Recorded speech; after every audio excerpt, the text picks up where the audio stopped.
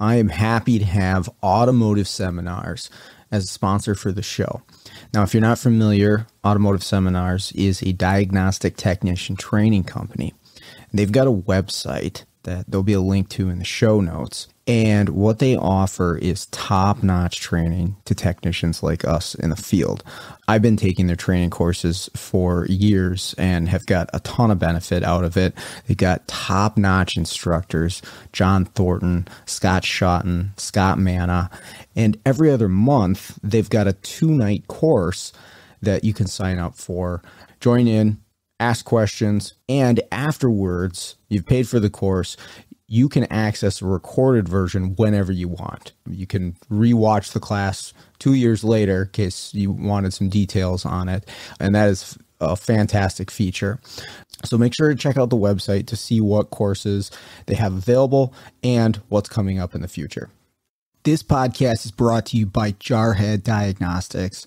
Jarhead Diagnostics manufactures in-house diagnostic equipment and storage solutions, as well as distributes for companies like Pico, ATS, and TopDon. One of my favorite tools that I've bought from Brandon and Jarhead Diag is the case for the U-scope.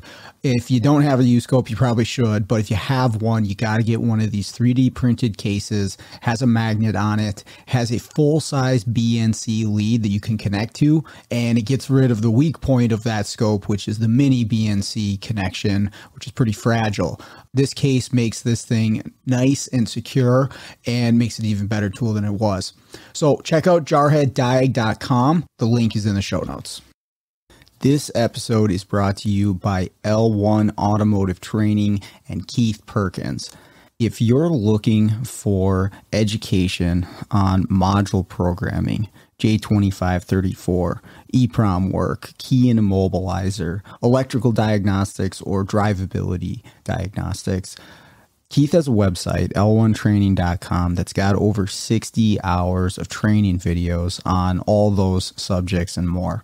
When I first started out doing mobile, I utilized Keith's videos on module programming in J2534 in order to get my head wrapped around what I would need for the tooling, the computers, the software setups, what kind of obstacles I would be up against when I'm out there programming modules on cars. And it was a huge benefit to me. And I continue to use the training videos that he has on his website. So I strongly recommend checking out l1training.com. We have got Auto Rescue Tools and Isaac Rodell as a sponsor for this podcast. Hey guys, if you're looking for programming laptops, you want the laptop set up ready to go for programming control modules on vehicles, you need key cutting equipment, you need diagnostic tools, Isaac is your guy. Has all that stuff available for purchase, and the support that he offers along with the purchase has been outstanding. I bought some stuff from him in the past. I got my Dolphin key cutting tool from him several years back. And again, the support has been phenomenal. Helped me out along the way with anything additional I needed to make it work for me. Also, for the month of June 2023, they've got Autel updates for sale. So make sure to check that out as well. Again, that's autorescuetools.com. The link will be in the show notes.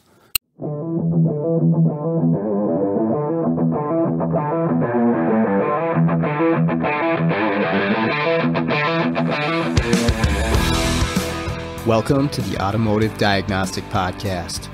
We're going to explore ways to sharpen our diagnostic skills, find learning resources, and hear from experts in the automotive field.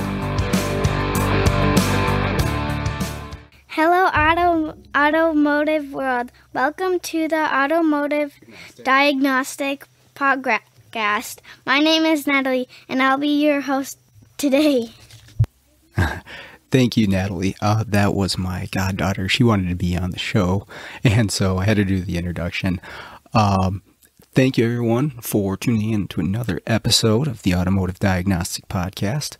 Today on the show, I am joined by Tomi Oliva. You should be pretty familiar with Tomi. He's been on the show a few times. And then also Brian Mann, who's not been on the show before. But Brian is a mobile technician out of Ohio.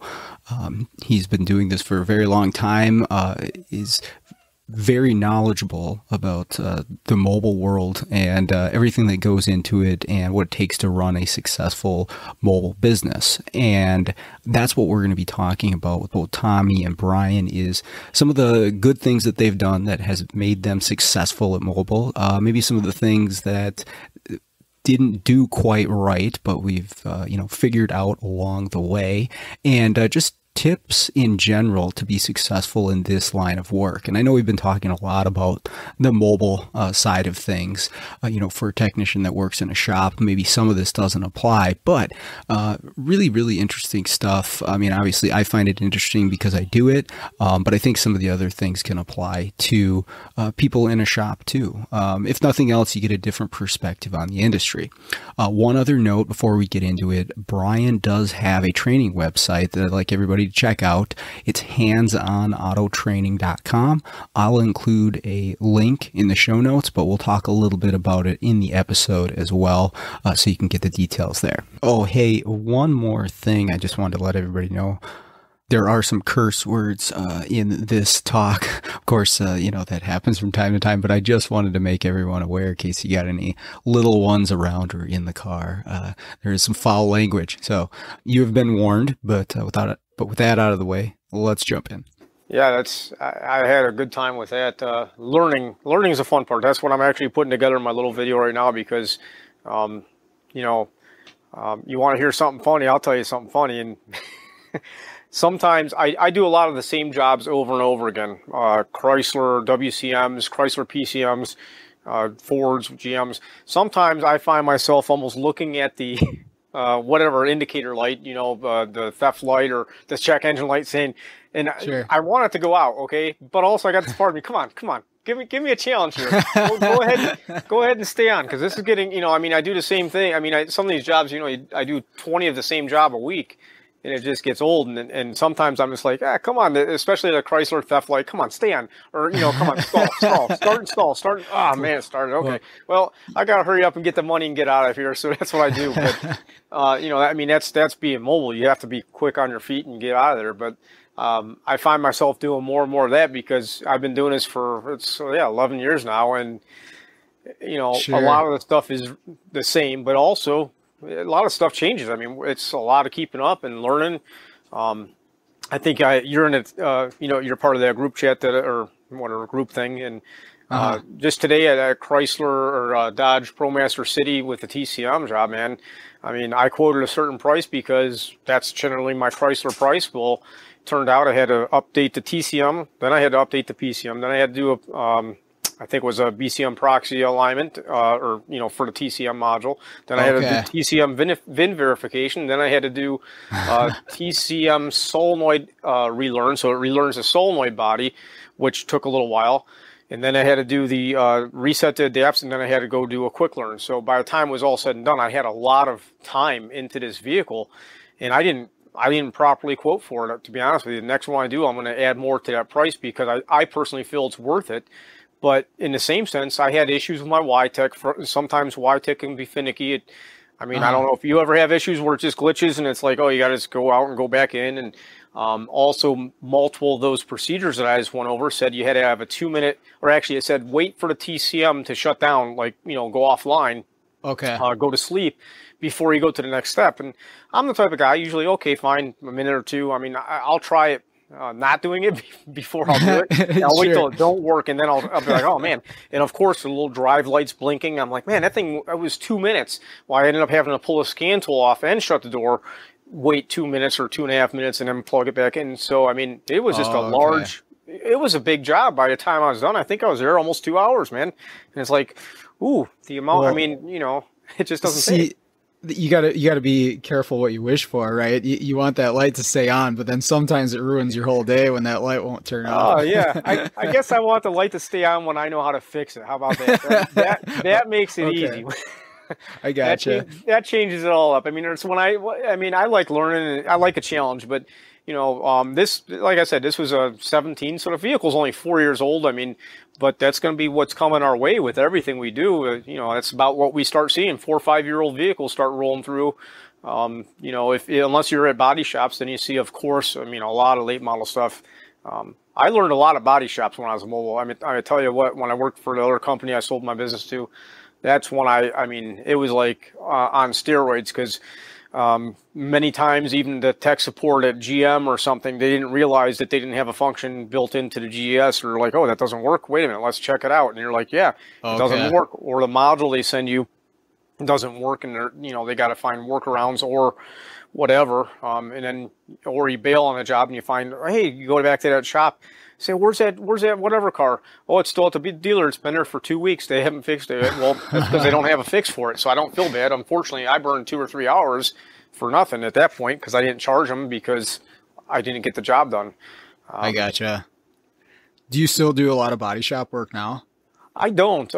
Part of the reason I don't, and you can feel, maybe you'll have to edit this out or whatever, but sure. Basically I had a non-compete clause against the company that I sold. Gotcha. Okay, so I stayed away from body shops for a while. I really don't do much with them, just because of that reason. So right now I don't have a lot of body shop clients at all, really. I'm mostly mechanical, and Sean, my background is mechanical. I mean, I was a technician before I went mobile. As many people are. I always hear people saying, oh, they went mobile and they didn't have any experience. I'm like, ooh, that is, you'll learn a lot. I mean, you will learn a lot.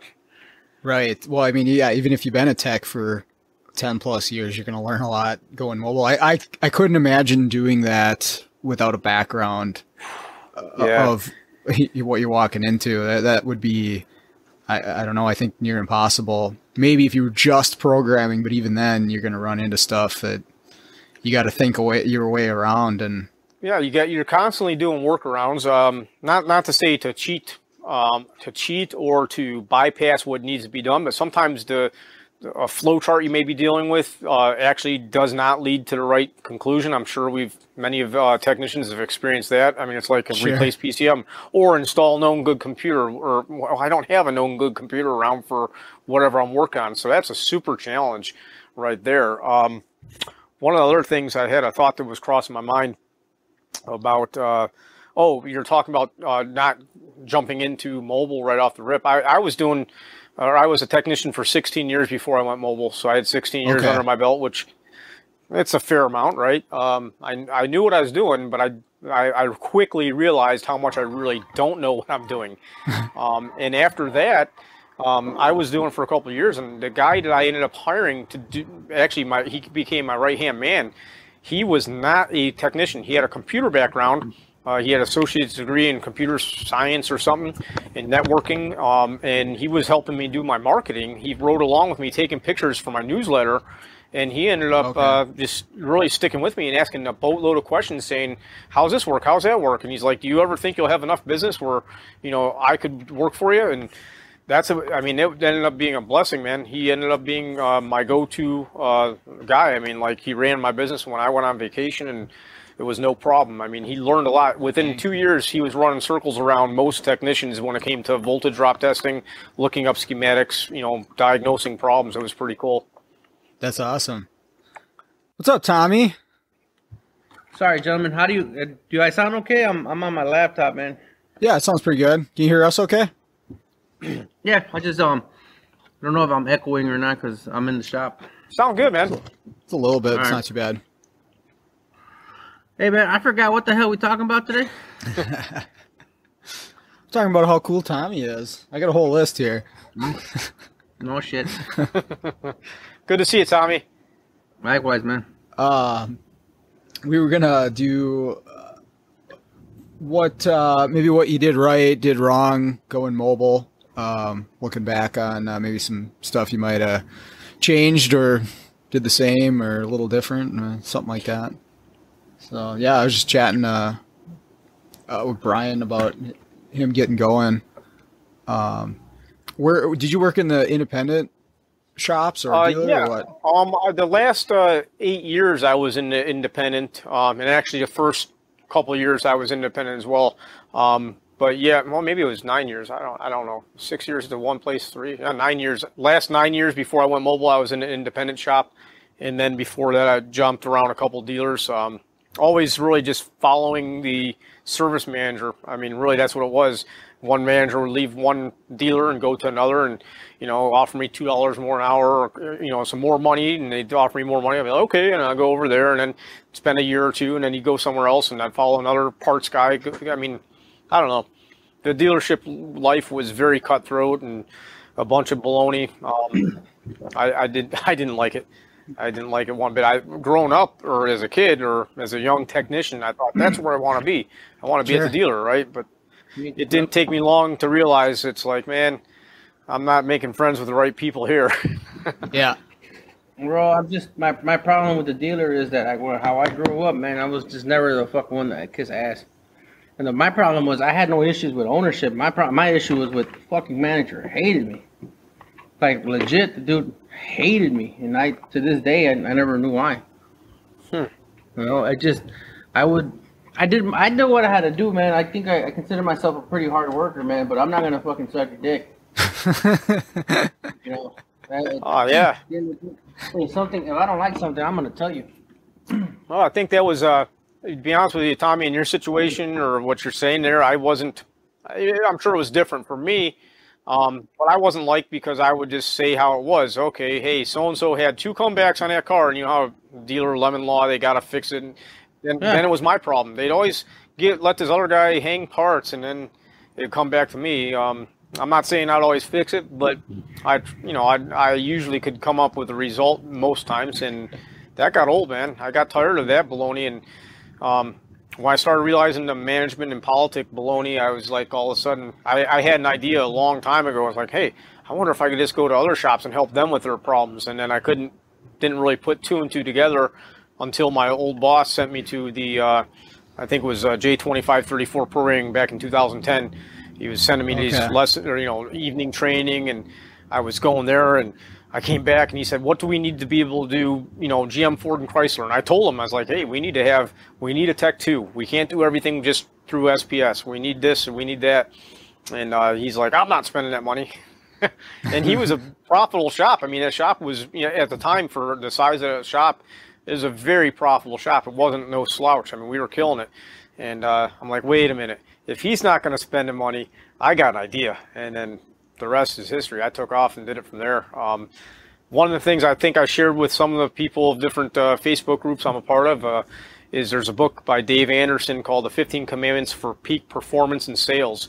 And you think it's a sales book, but really it's a life book. And man, it's about playing your ace. That's the one thing. Play your ace, your acquired competitive edge. What are you better at than most people aren't? And you just put that to your favor, and you'll find yourself doing pretty well. It's like if I was to say I'm going to try and be an opera singer or even a rock singer. I don't have a voice for singing, man. I can't do it. I would love to, but it's not my thing. I could work my tail off and take lessons and spend hours and hours and hundreds of hours and hundreds of dollars to get educated on how to do it, but I just can't. It's not my thing. So playing your ace is a huge, huge thing. Hey, man, we're recording right now. Oh, it's live, buddy. Yeah, we got the fucking manager and suck my dick and all that stuff. So going live with Tommy. That's what I love about this guy. He never holds anything back. He'll tell you.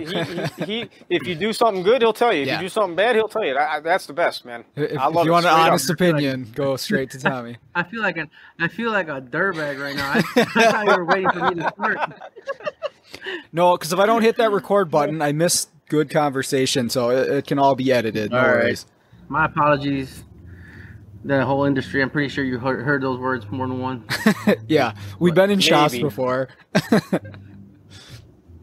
Well, my start was interesting. I did work at a dealer, but it was very short-lived. I think it was maybe like 9-10 months, and I was out of state. I lived in Florida for the first time, and yeah, man, the only thing that working at a dealer did me was boost my confidence, because when I was out of school, it's just like, oh man, dealer techs and dealer this and dealer that, and even growing up in a dumb shop, everything was just like, well, I'll just take it to the dealer, they'll fix it, blah, blah, blah. Sure. Seeing the hacks that I saw there, bro, I'm like, man, I think I can hold my own pretty well.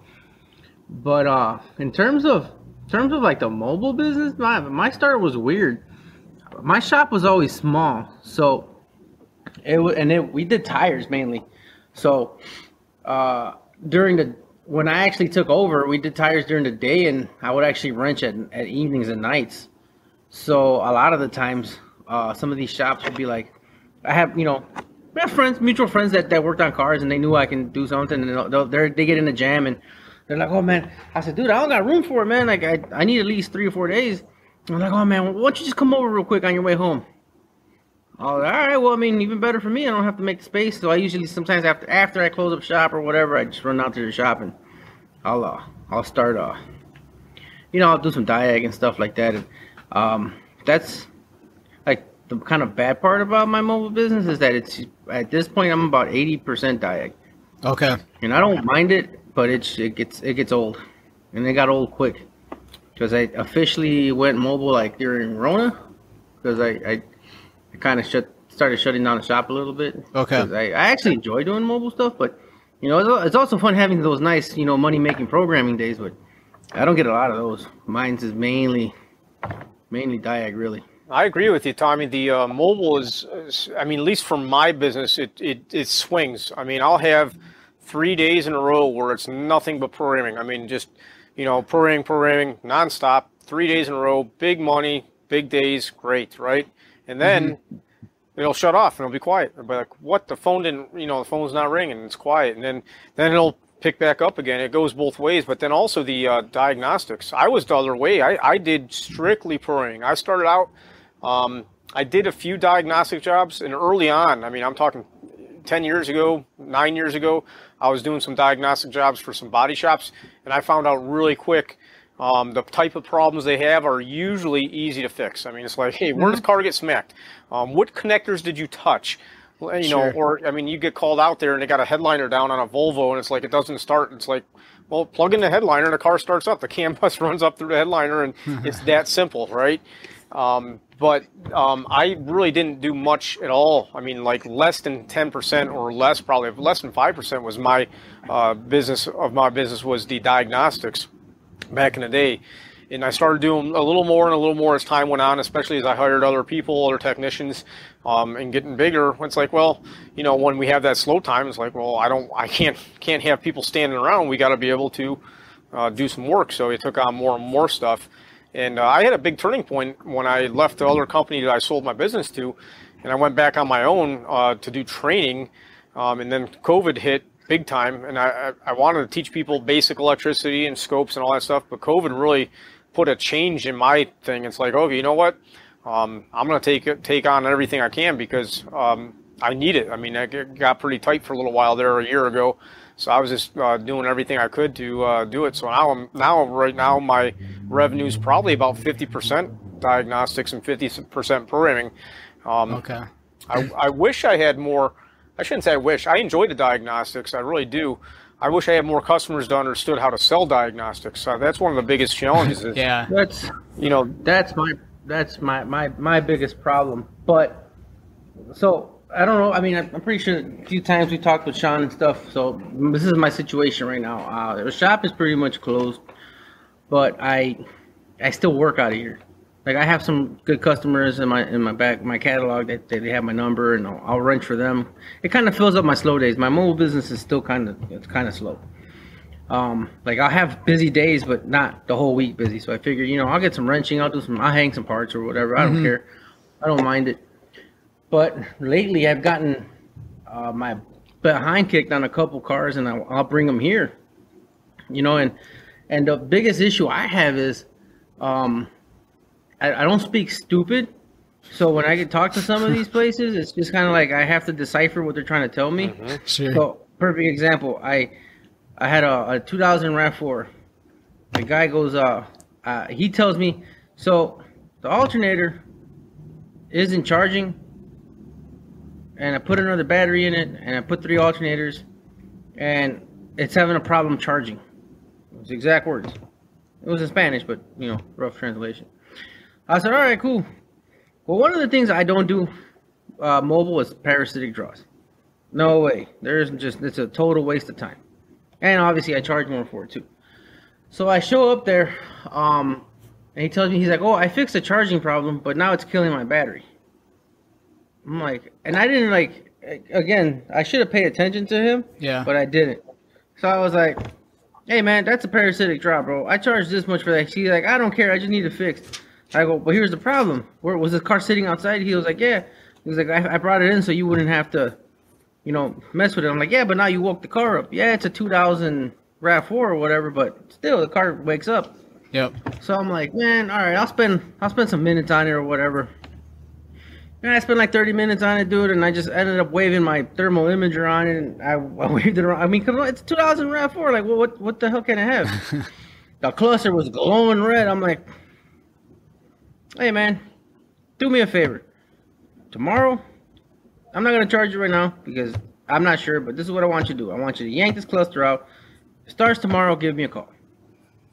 Well, they try to be slick. They put they did exactly what I said. The draw went away, but then they decided to change a cluster in it and ship it. Well, the new cluster's staying awake now. So then he gave my number to the customer, which is a no-no. That's a victimization. That's terrible. I hate when he happens. calls me, and he ends up being a auction car guy, seller, or whatever the hell you want to call it. That's even worse. I'm like, dude, I told him the truth. I'm like, "Look, man, honestly, dude, and I'm not trying to insult you, man, but 80% of you guys, man, don't want to invest shit." And I go, "And I'm not the one, dude. I'm not the one that's gonna run to the junkyard to buy a part for you, bro. I'm not. I mean, it is what it is." He's like, "Dude, I sunk so much money into this car." He's like, "At this point, I don't give a shit what you charge me. I want it fixed." So I shot a number at him to do the diag. He's like, "Man, when can I drop it off?" Dropped it off. Long story short, man, it was missing. It was missing one of the 12-volt feeds that comes from the fuse box. So the idiot shop decides he wants to just run a jumper wire from the positive 12-volt lug to that to that wire, sure, not knowing that it's backfeeding into the cluster and keeping the cluster on. Okay. Oh man, that's tough stuff. And it was missing a fuse. Man. Slap a fuse in, fix the wire, and test the charging system. Yeah. Everything is good. But again, that's really one of my biggest issues is it's just sometimes it might just even be me, you know, like I can't talk to these guys sometimes, and it's just like because you have a standard that you set for yourself of how to approach things, and they take you for a loop. They take you for a loop. And Tommy, what you said, I mean, too, I'm over here writing notes because phone conversations, or I call it customer interrogation. I mean, that's part. I mean, being mobile, people don't think about that, but you can spend 2 minutes to 5 minutes on a phone, which you're like, "Oh, time's money. I gotta get money." Well, 2 to 5 minutes. Sometimes I can disqualify a customer for myself and save myself so much time, or so much aggravation, or whatever, you know, or they understand, hey, this isn't going to be like a $100 repair. This is going to cost a lot of money to get this thing diagnosed properly. And I make sure I prep them all the way, make sure it's all cool. I mean, I'm sure, Tom, you probably deal with some people like I do, where you're on the phone with them. "Oh yeah, my customer should have the money to pay you." Whoa. You're calling me up, you're paying me. I get into stuff like that. I'm like, That's a big red flag. And another thing is I deal with customers that flat out, I don't deal with many anymore. I've had experience. I've been doing it for a while now. In my area, I have a reputation or whatever. I think it's a decent one. But I've also learned there's certain customers who would tell me, "Well, my customer won't pay for diagnostics. How do you want to fix the car? You want to just guess and throw parts at it? I mean, you can do that. Go get a $1,000 computer, toss that on there. I'll come out and program it. When it doesn't fix it, then you can hang something else and you can call me later." That's a challenge in our industry, and those are the people that are really bringing down the level. I know you guys have talked about it before. The most complex thing that these people own is this vehicle they're driving in, but they want the least expensive possible person to work on it. Exactly. Yeah. And I think a lot of it, it kind of depends on the area you're in too, and how the shops operate. So depending on, I don't know, honestly, it's probably based on like the income, because there is an area of town and I get calls from shops around there, and that's exactly how it is they're not, diagnostics is not a thing that they sell, right? They just sell, here's what it is to fix the car. there's not a whole nother thing to actually, you know, utilize a skill set and tools to figure out what's wrong with the car. So that definitely can be tough. But I like what you're saying, how you disqualify shops right on the phone. I need to start doing that. It saves a lot of time. I mean, and I've tried really hard to get, I try my best to be open-minded to people. Okay, this guy doesn't know me, the shop doesn't know me, I got to make sure I'm kind of, you know, I tell them I don't want to sound like a jerk, but this is the way it's going to go. This is how it's going to be. And if you don't like it, it's okay. The dealer's down the street, or you can take somewhere else. It's no problem. No, I'm not going to be mad at you. And, you know, that's what you got to do. You know, one thing I wanted to ask Tommy is, you said since the coronavirus happened, you started going mobile, or, you know, pushing mobile harder. Is that? Well, what happened here was I wasn't doing well. I'll be very blunt, man. I made a lot of mistakes owning the shop. I took on way too much. I try to be the best and not the cheapest, but unfortunately my neighborhood didn't support those ideals, no matter how good I was. You know, and I just, you know, I suddenly realized I was just wasting time, and then, but I had a good crew, you know, so I just kind of kept fighting to keep them afloat, and Rona hit. What kind of happened was, this state is a little, you know, its policies are a little not business friendly, you know. Oh yeah. So there was even legislation talking about how, you know, a business owner can be liable for, you know, coronavirus injuries and stuff like that. And I'm just like, well, okay, how are you gonna prove you got it here? And I'm like, dude, I can't deal with that. And then one of my friends passed away at the beginning of Ramadan, you know. So I'm just like, you know what, man? I told the guys, listen, man, here's 3 weeks of salary, because supposedly that's what our lockdown was gonna last, 3 weeks. Here's 3 weeks of salary, guys. Let's reconvene in 3 weeks. Well, one of the guys was like, he was very upset. He's like, well, I got a family to feed, blah blah blah. I said, well, we're gonna talk in 3 weeks, dude. He's like, well, I don't care. He's like, I'm just gonna find another job. I'm like, well, you do what you gotta do, man. I can't stop you. The other guy took some time off, and he worked for me a little bit later on the road, but it was kind of like my excuse, you know. And I just went off with it. I'm like, well, I'm getting phone calls from work. I got shops calling me. Screw it, man. What can I lose? You know, I'll just go out there. I'll be precautious, and I'll just get the work done. And that's kind of how I fell into that. The problem became, because I still had customers, you know, but then I'm just like, well, why am I going to change my labor rate per hour because I'm doing brakes? Nah, man, like, I can make more going mobile. So then I charged a lot more for my mechanical labor rate, and, you know, I started filling in the spots here and there. But it just gets old, man, because especially now, parts are not becoming a little bit harder to deal with. Cars are being held up and blah blah blah.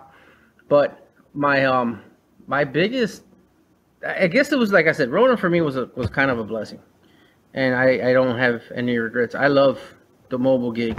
I just don't enjoy it here so much, because those customers that you're talking about, those are the majority of my customers. That's what's out there, right? The only difference is that I take the good with the bad, because a lot of their diags are stupid simple. I mean, like I'll show up to a shop down the street.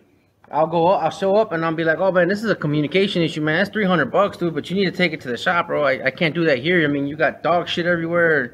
There's fucking dog piss, and you don't have any lifts. I'm in the ground, and it's snowing. I'm like, nah, man. Yeah. I'm like, tow it to the shop, dude, and I'll knock it out by the end of the day.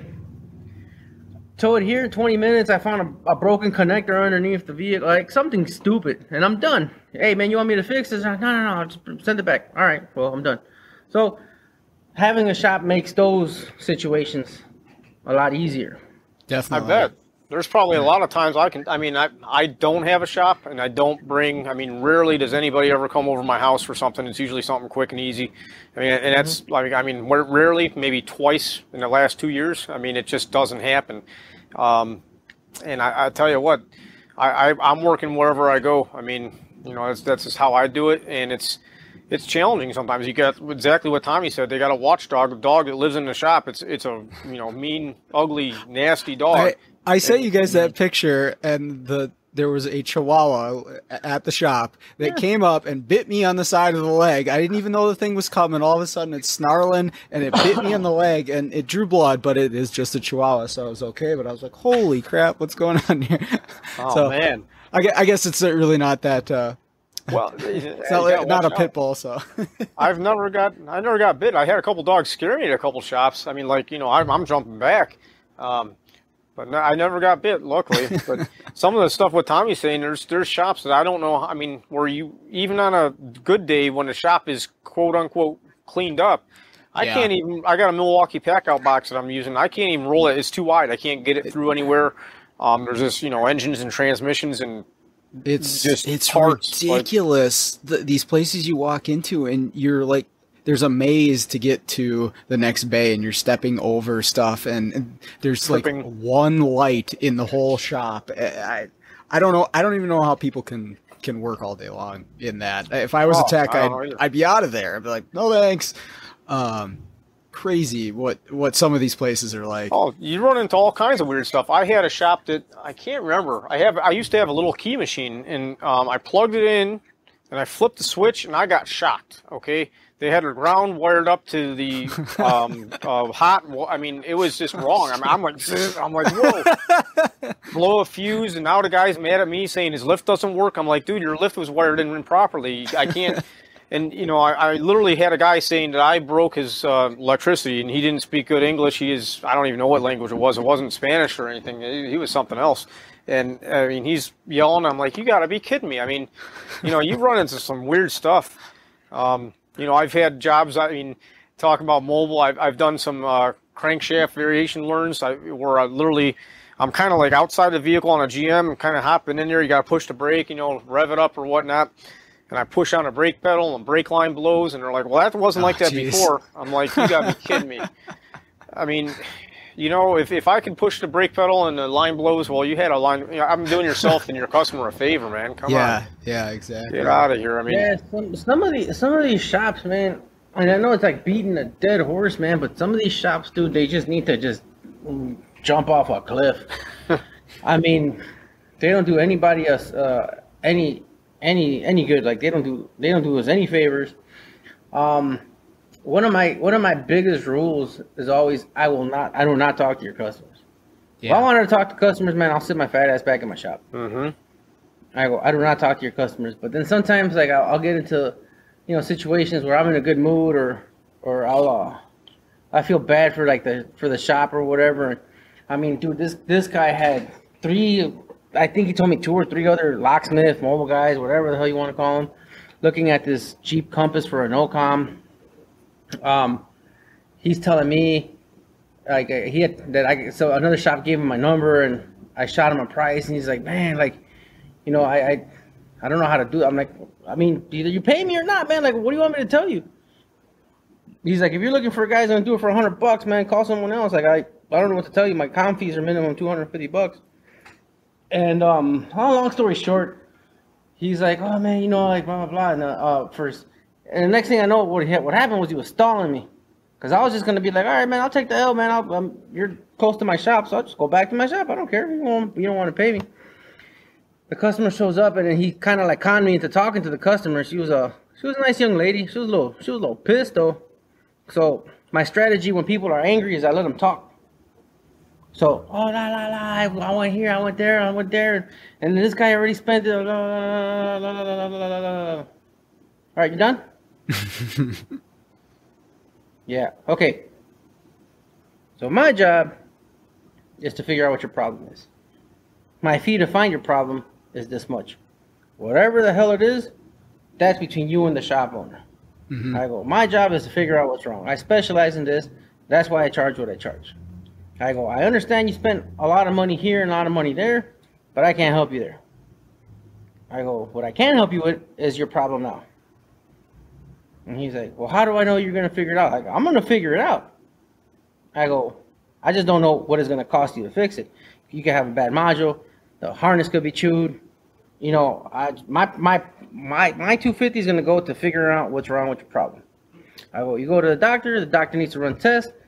This is what you need to pay for those tests. It's the same thing. So what do you want to do? You want to do it or not? I go, I'm not trying to be rude, but I'm on the clock, so. Tommy, that sums it up. I get so many people that I deal with that want the car fixed for that price. That's what they think. In their head, they think, right. I'm going to spend X amount of dollars and this thing's going to be fixed. I'm like, yeah. No. Or I also get sometimes. I also get a lot. Are you going to roll that into the bill? Well, it's easier to explain that at like doing mobile than it is here at the shop, because that was actually my biggest problem.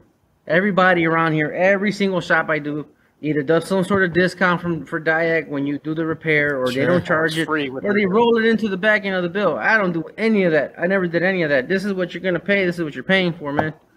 It is what it is. And so that was, I guess she was kind of, taken aback. She's like, okay, go ahead. I was like, all right, in the waiting room, give me like, I don't know, an hour. We'll see what I can come up with. Stupid ass shop. It was the cluster. The cluster was bringing down the interior bus, and then the ABS module was no good, which was causing the original issue, which was she brought it in for so the whole issue here was, I think they did something, they screwed something with the car. I don't know what happened, but I know that the cluster brought down the interior bus. I think can't be or whatever. And the ABS module was a no-com, and it was causing a no speedometer, which is why they brought in the car. And then after 3 weeks of people fucking with it, cluster took a shit, or some locksmith bricked it because he replaced the PCM. I don't know what the hell happened, but she was happy as shit. And I got the car started. Wow. So I mean, sometimes you just it's all about learning how to talk to people, and us mobile guys, we have the advantages we have is that we know what we're talking about.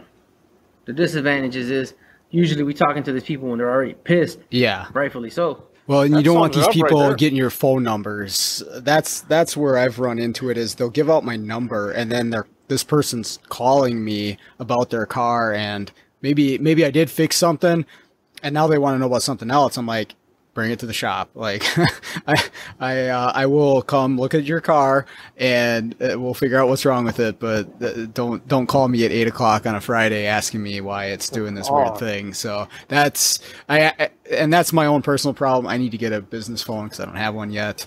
But that's been a challenge. Sean, I still run my business mostly on my personal cell phone. My old one, I got so much where it was just too much, and I ended up getting another cell phone, and then I ended up going with a service called Grasshopper. It's a third-party phone thing. It's $40 a month, works out pretty well, and I'm integrating that, slowly building that into mine, just because it's like, okay, you can have hours at, after 6 p.m. or 5 p.m. You turn it off, it goes right to voicemail, and it emails you all the voicemails.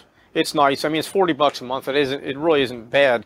But I've had only a handful of times where my customer they give my invoice to their customer, and then that customer calls me. I'm like, and these people, most times they're mad. Blah, blah, blah, blah. I'm like, whoa, okay. And exactly what Tommy said. Tommy, you're right, man. Let them talk. Let them get it out. And then you want to do one step on that. Ask them a question. How did that make you feel? Or what, that shop did that to you? They did you wrong like that? Okay. What happened at the next place? Let them get it off their chest, because then, oh man, when you let them clear themselves, man, get it off, get it out, you're in better shape for them to listen. And, it's tough. The phone is a tough thing. We were just talking about qualifying customers. I have probably too many people that call me still and will talk my ear off about stuff, and I try to help sometimes. I'll give advice out over the phone. Actually, I got a lot of shops I have billing set up, so we talk for 20 minutes. You're paying me for that time now.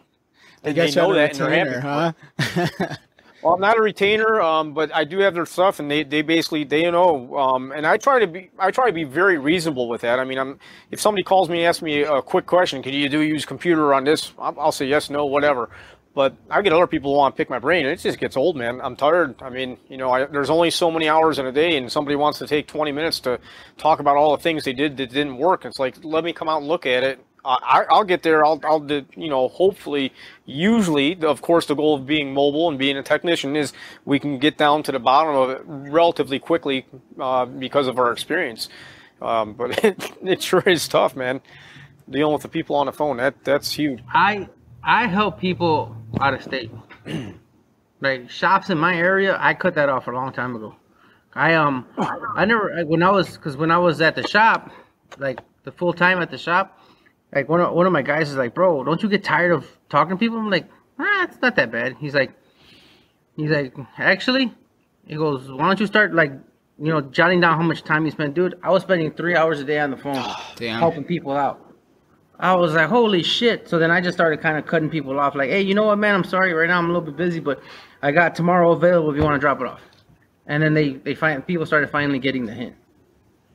Yeah. Sometimes you just have to tell people to fuck off. I mean, it is what it is, because at the end of the day, man, and it gets to a point, man, where these people, because me, I have a thing about politeness. Hey, good morning, sir. Hey, I mean, I sound like a jackass most of the times, but I'm really polite. Good morning, good afternoon. It's being professional. It's holding yourself to a good standard, man.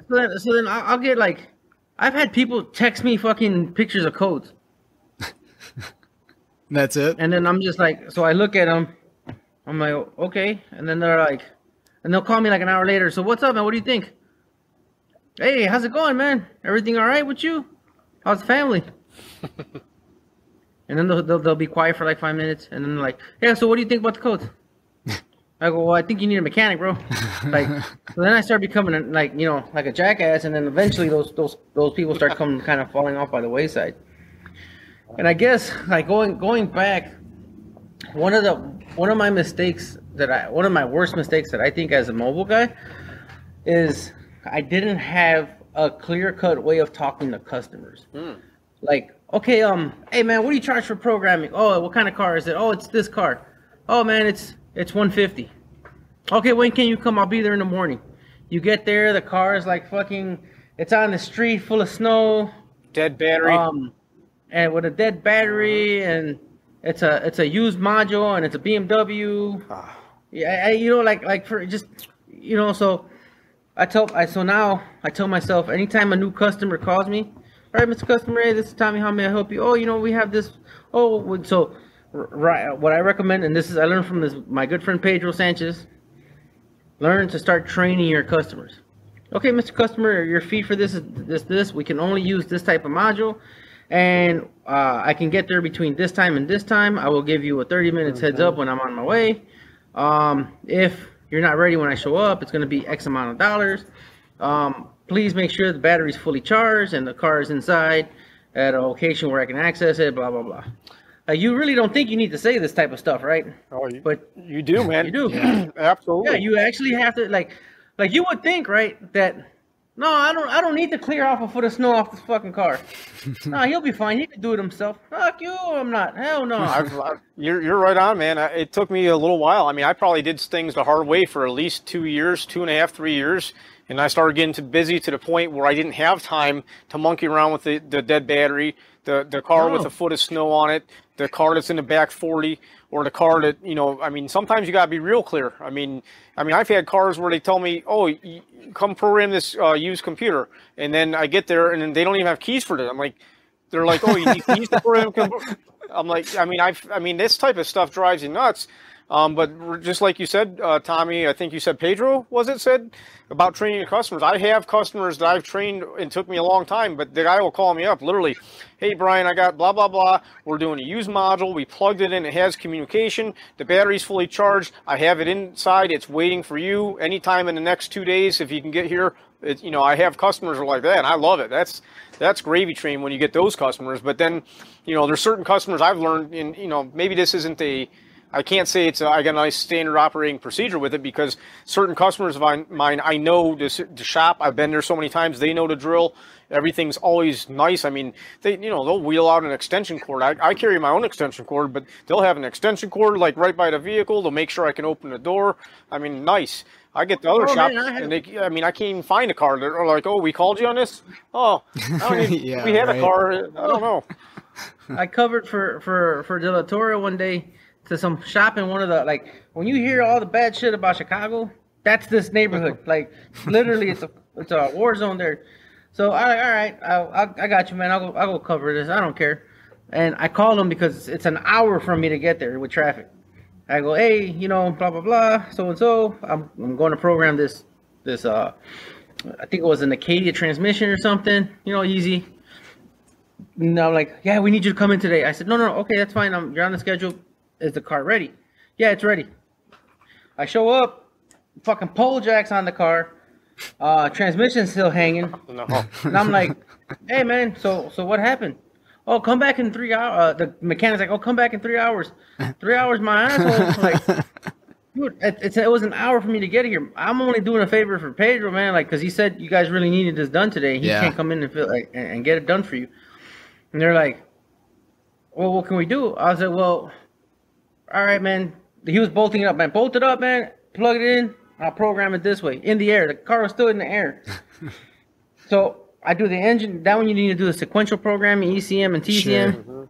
ECM went through. TCM didn't go through. I was like, oh my God. I go make sure they connected it right. It was connected right. Try it again.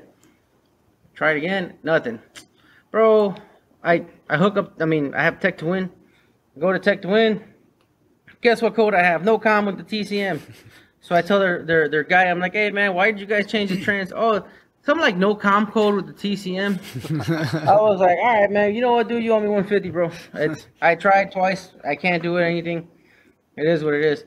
And then I guess I told him, man, you know, take you have some sort of wiring issue. If you guys can't figure it out, call Pedro. He'll be more than happy to come back and diagnose it for you. It's probably electrical at this point, but I don't know. So then they call him saying that I didn't finish my job and that they want their money back. They called Pedro, not me. Oh. And I'm just like, and Pedro's like, hey, bro, what happened? I'm like, dude, this and this and this and this. So Pedro ended up firing that guy as a customer because he was, according to him, it wasn't the first time he did it. But it's just dumb stuff like that. That programming fixes everything. Nah, man, I can't fix you. You know, so Tommy brought up a fact, Sean, and about the you know, said call when you're 30 minutes out or whatever. That is something that, you know, I implemented a long time ago, and it seems like sometimes I forget or I get busy with another phone call, and before you know it, you know, you're on the road 3 phone calls in a row. It's like I'm already there, and I'm like, man, I didn't call him to tell him I was here, and then, you know, for whatever reason, you know, something doesn't work out the way you hoped, and it's a bad situation. But that's one thing I wish I would have done from day one. I mean, from the very first day of doing it. Call when I call it CWOW. It's on my, that's how I do my scheduling. It'll be like CWOW. Call when I'm away, because you can save so much time. And you believe it or not, there's other mobile businesses that were across the country, and you know, I ended up rubbing shoulders with them when we all merged together at one point. And I couldn't believe how many of them just won't do that. And I'm like, guys, you're wasting time. You're going to drive 35 minutes or 40 minutes or an hour or even more sometimes to get somewhere. You're not telling them you're on the way. You got to call every time you're on the way. And I was managing a group of technicians on the road. And oh, my gosh, that was like herding cats, man. It was trying to manage 4 or 5 guys on the road. Oh, my Lord.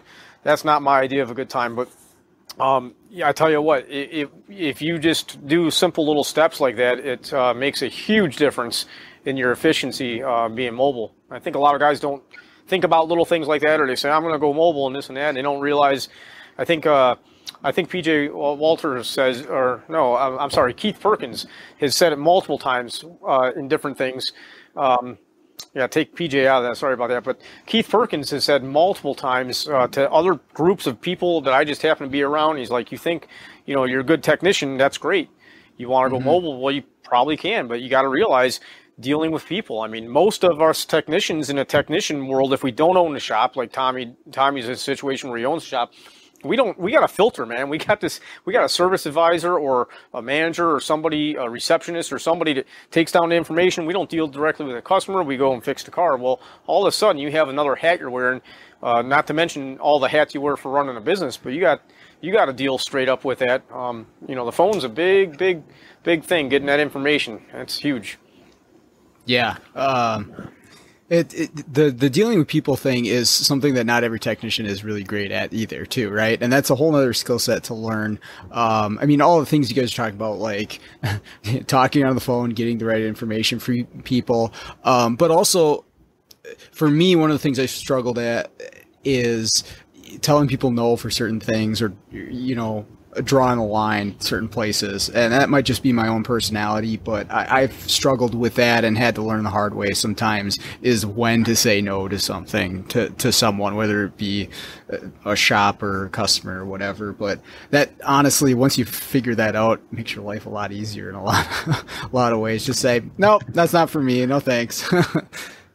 There's definitely something to be said about learning how to say no.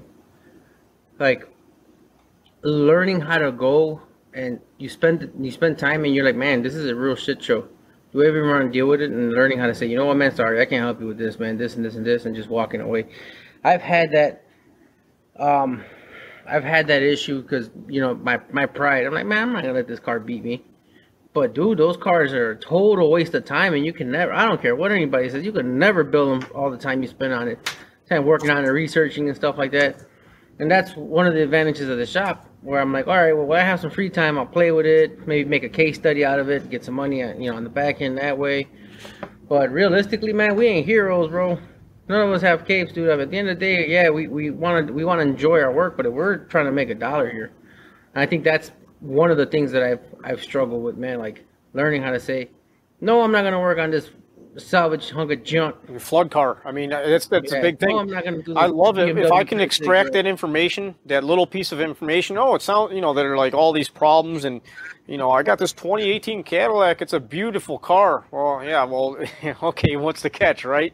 And you know, oh, and if I can just get them talking, there's times I'll try and extend the conversation, because the more you let them talk, and you'll find out it's the body shop owner, and he went ahead and decided to do a you know, you bought a flood car salvage, and it's like, I throw a high price out there sometimes, or I'll say no. I mean, I've said no, I don't work on flood cars, but if I know the customer, or I get the feeling like, hey, I'm going to throw a super high number out there, and if he says yes, well, that's cool. And, you know, this is to start. I'll tell him, it's, you know, hey, it's going to, if it's a flood car, I mean, I've done this, and you might have to take this off the thing. I'm at $500.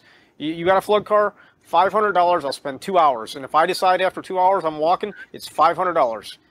Oh, well, is it going to be fixed? Well, no, you're not listening to me. I mean, I've started playing hardball so hard, and that's what I got to do. I mean, I've done it, and it's actually working for the flood cars, because now either A, they go away and I don't even see them in the first place, or B, you know, at that $500 I'm there for 2.5 hours, I get well, I shouldn't say Tommy's problem, but I don't even know if it's a problem, but I get that ego problem now. It's like, wait a minute, I'm going to figure this thing out. I want to, you know, I get that far into it. You give me 2 hours to play and research and look at diagrams and figure out what's what.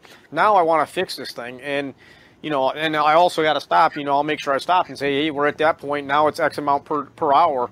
And I make sure I got a player. But pre-qualifying people, man, it's just so important, especially if you find salvage cars. I mean, for those guys thinking about going into mobile, I mean, so much.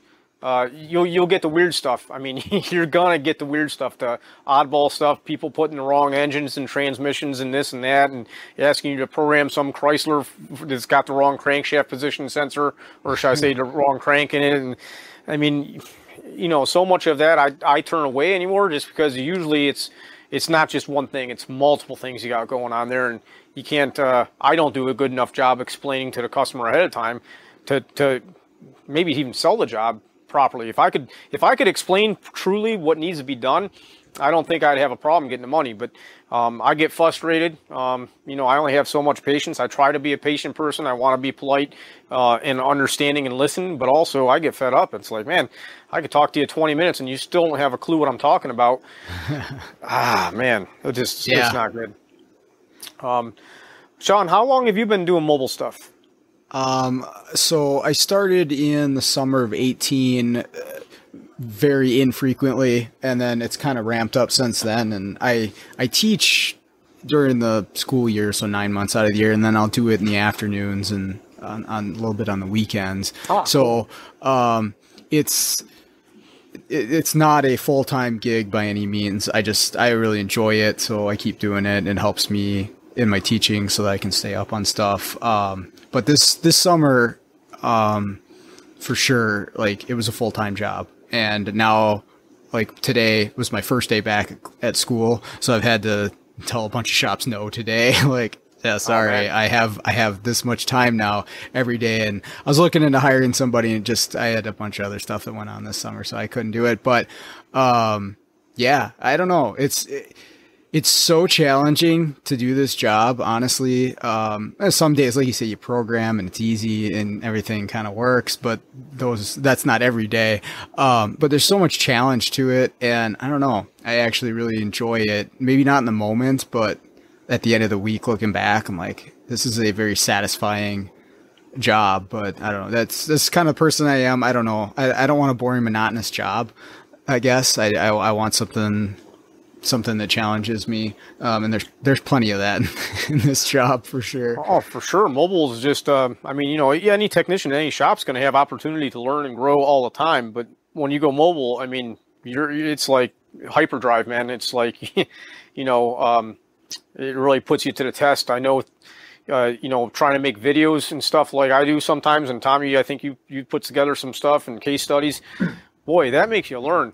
The one thing I love about doing videos, and this is almost embarrassing, but hey, I got a lot of stuff that's never made it to YouTube or never made it anywhere because I'm looking like, man, if these people only knew the route I took off of step one, this is embarrassing or whatever. I didn't put it up there. Now I'm looking back and wishing I had a lot of that footage because I can learn from it. But putting together a story to show people what the step-by-step was, it makes me learn and grow more advanced than I have before. There's another mobile guy in Cleveland, and he's been expanding, doing his little thing too. And I told him that. I mean, we talk, you know, we may be competitors or whatever, but it's still cool. We're friends. And I told him, I was like, listen, you want to become a better technician. You know, you're doing all this stuff for body shops, just pretty much strictly programming, a little bit of ADAS, and he does this and that. I'm like, okay, you want to really get better at diagnosing? Just film yourself. Just take your cell phone and film like step by step, you know, little snippets and piece it together at the end of the day. Don't even have to share it with anybody. Just put it together to see if you can make the story tell to yourself. And you're going to look at that and be like, why didn't I do this first? Why didn't I do that first? Or what, you know, what am I doing? This is silly. I should have thought about the problem like this. Stepping back and looking back at the big picture is really fun. I enjoy that part of it. Yeah, it's easy to just fly through everything in a day if you actually do make some notes and document stuff and then look back on it. Yeah, like you said, you can learn a lot of what could I have done better here? How could I have streamlined this more? Where did I screw up? What I missed, or what I do good, right? Like, oh, that was efficient. What I did there, I need to bottle that and apply it to other areas. So it's a little time consuming in the moment to maybe take screenshots or videos or whatever, but looking back on that stuff, it helps anybody out. You don't even have to put it up. You just, you know, do it for yourself. You know, like Tommy said about just tracking his, I think he said a friend asked him how much time does he spend on a phone a day. Well, just tracking that. I mean, even that little thing, that's like just documenting part of your day. You're like, oh, whoa. You know, if I could only either charge for this or make this, you know, turn this into something that's going to provide something on the back end longer down the road, makes a huge difference. I was just, I think we were talking earlier about flow charts or something like that, and I had a oil pressure solenoid code on a 4.3 Chevy, like a 14 Silverado. And the flow chart, I don't know. I grazed through a flow chart. I wasn't sure how the system worked, but the big thing to me is look at a diagram. If I can look at a wiring diagram, most times, oh, look, it's a solenoid. It's got power going to it with the key on, ground side control by the PCM. I'm going to test it my way. I'm not saying that my way is always the best way or whatever, but usually I can get to the conclusion faster or more efficient than that flow chart. I can tell you that right now. They'll have you, you know, disconnecting the PCM and owning wires and stuff. It's like, come on now. We're better than that. I think most technicians are. And that's the beautiful thing about being a technician is trying to, you know, be a problem solver. What's the problem? How are we going to go about diagnosing it and solve it, you know? Yeah. Using some critical thinking skills. And then what do you guys think about like time management as far as being mobile? Did it really change for you being a technician or a shop owner and then going to mobile? Is it different, or are you utilizing the same time management strategies you did as a tech? Like for me on flat rate, I know I use a lot of the same ones I do doing mobile stuff. I really don't have a lot of issues with time management. My issues are traffic management. Oh, okay. Like, so the other day I was at a shop and I had like a 30-minute window because originally it was just for a CVT solenoid strategy right. 20 minutes, you're in and out. So the shop, I guess, was like a type of barber shop setup where they had the stalls were rented out to different mechanics or whatever, and they had their own little businesses there. So one of the guys walked in and he's like, "Hey man, you program?" I was like, "Yeah." He was, "Hey man, can you program this Camaro? You need to. I have the PCM. It's a new one from GM. I just got it right now. I was gonna wait for somebody else, but if you're here, you want to do it." I said, "Man, if I do that, then I'm stuck in traffic." So I'm like, "Yeah, but I'm already here, man. So another 150. That's $300. Screw it, whatever, man." So I did it. I pour on PCM. Go to start it so I can do the. It was a 2010 Camaro 6.2, or whatever the hell engine is in that hunk of junk. The SS one. I go to try to start it to do the variation learn, and it doesn't start. So I talked to him. I'm like, "Hey man, like, so what's going on here?" And he's like, it has this circuit code for the camshaft, and the car doesn't start." I'm like, "Well, it's still not starting, man, and it still has the code, so I can't finish the job. But either way, it's this much." And he pays me. He's just like, "Man, well, at least I know it's not the computer that's bad." I'm like, "Well, yeah, I mean, yeah, that's a good way of looking at it." And he goes, then the other guy that I went with, he's like, "Hey man, he does diag. Why don't you have him check it for you?" He's like, "Oh, you do diag?" He's like, "Well, how much?" I'm like, "Well, it's 150 to start." And he's like, "Okay, do it." And 10 minutes later, I suspect a broken camshaft. It was something mechanical. My RC test had 4 dead cylinders or something happened. The engine, it blew up basically. I don't like going in cylinder and telling them, "Oh, number 5 exhaust valve broke and it's floating." Nah, man, you need an engine, bro. It's mechanical. Tear it apart or put another one in it. That's your diagnosis. So that took me about, let's say, 30 minutes or so with the talking and all this other stuff. Because I took that extra, let's say, 30, 45 minutes, it took me an hour and some change to get home. Oh, geez. So that's my problem. Like, that's why I look at jobs now. But I was already there, and I mean, I was there for like a little over an hour, and I made $450. So it was kind of worth it. But then the hour and some change that I lose is what pisses me off. Yeah. I get that a lot too, where shops I'll be there for something. They're like, "Oh yeah, we got another one for you to look at." And, depending on the day, okay, yeah, I'll look at it, but maybe I got my whole schedule filled. And it kind of sucks because, yes, I am there and I drove all the way. Maybe it's 30 minutes to a shop, and it'd be great to knock out 2 at once, but I wish you would have told me ahead of time and I could have scheduled, because now I got to say no and come back. So that definitely is a challenge when they spring that on you. I think time management is definitely a huge part of being mobile. It's giant. I mean, it's a, first of all, if you have business to do or work to do, you got jobs lined up, that's great. You can put them in schedule and kind of line them up the way you think is best or whatever, or whoever a priority is.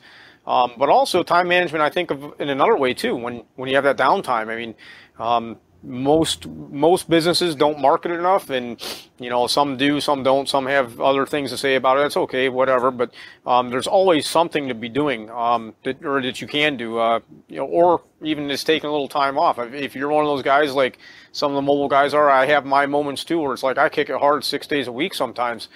Man, if I have a day where I can spend half a day to just chill at home, just take a little bit of a breather and catch back up, that's good. But I fill a lot of my time with other things. But the time management thing that I get frustrated with is I was a flat rate technician almost my whole career. The last job I had before I went mobile, technically, I was not flat rate, but I had a guaranteed wage, which is very, very low. I mean, I couldn't even support my family on. And then I got paid X amount per hour for all my billable hours. So it was like flat rate.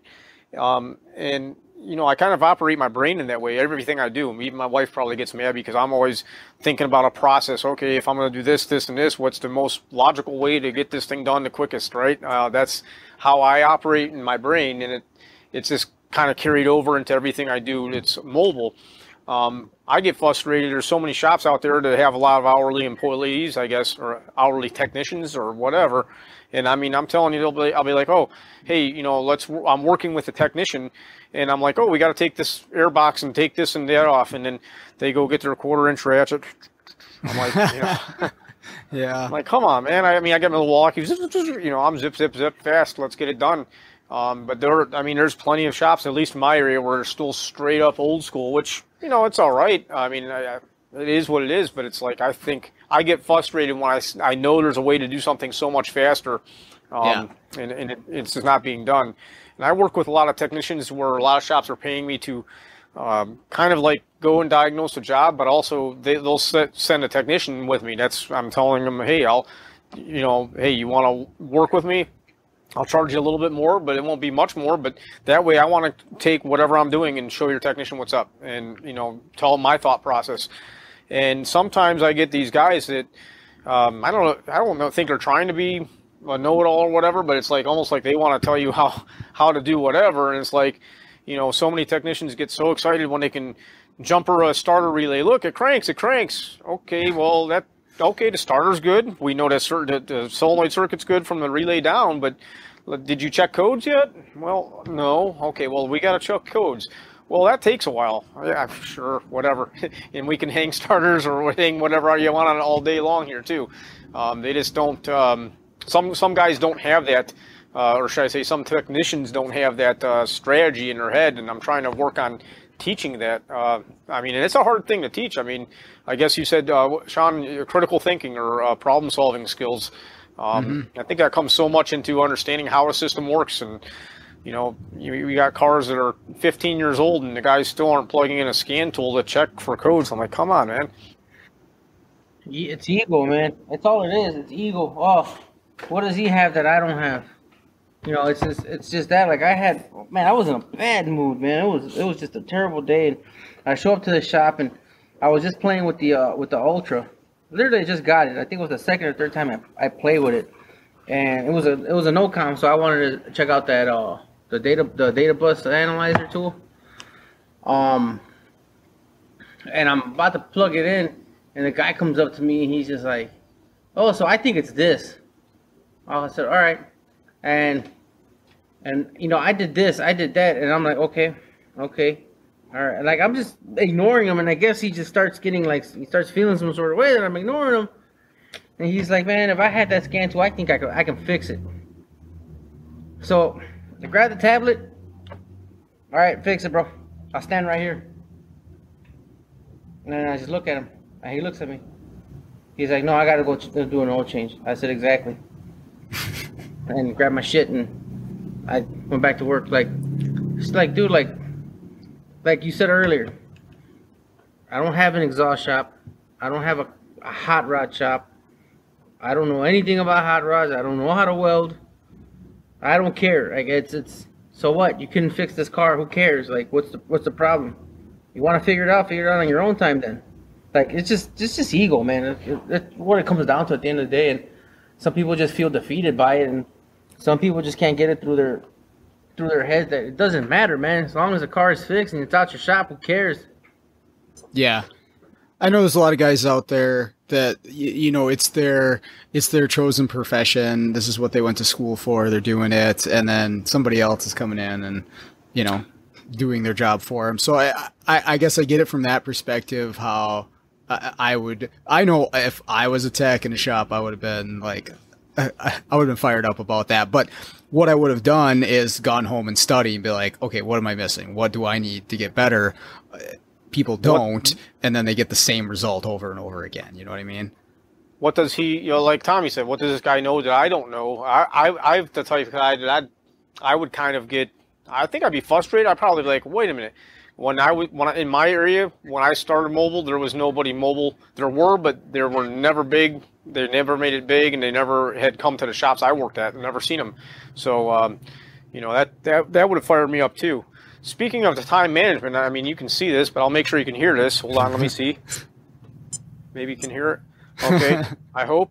You see, I wear the dorky Timex watch. My customers know. I walk through the door, they hear beep, they hear the beep. I make it obvious. I don't want to sound like a jerk, but I make sure they know, because there's been too many times where I don't know how much time I got into something. I'm like, well, I think I got here at 10:30 and, whatever. And, I'll be honest with you, I answer a couple phone calls most times, in the middle of something. Sometimes I don't, but, I keep a stopwatch going, and there's my time. Look, I was here I was here an hour and 20 minutes or whatever. So, hey, I'll charge them 1.25. That's good enough, close enough for me, right? And there are usually no problem with it. I found that since I started using my stopwatch to actually time myself, I'm getting paid more. I mean, that's all there is to it. Keeping track of that, because it used to be a long time ago. Well, actually, any of my programming work, generally, it's a flat fee. I don't, it's going to be X amount per this job. I roll up there, I take care of it. And if it takes me, 20 minutes, or if it takes me 10 minutes, or if it takes me 45 minutes, well, it's whatever I quoted you. That's what I stand by. But for the diagnostic stuff, it's X amount for the first hour and this much per hour after that. And I make sure I get that. Yeah, diag is it's just not easy to charge sometimes, man. No matter what you do, or sometimes you just get your butt kicked. And but definitely, I'd say the best advice from the mistakes that I've made: stick to your gun, stick to your game plan, and stick to your pricing. Yeah, there's gonna be a bunch of people out there cheaper, man, like a bunch, and that's why I don't get programming. My dealer's not cheap around here. Like last time before the strike, because my General Motors dealer right now is closed. Yeah, my closest one. The last time I checked, they were $182 out the door for a programming event or 1 hour job. Wow. That's their labor hour plus the part, like the service charge or whatever the hell, the shop charge, shop fee. So roughly all the dealers in Chicago are about $180 to $190 an hour.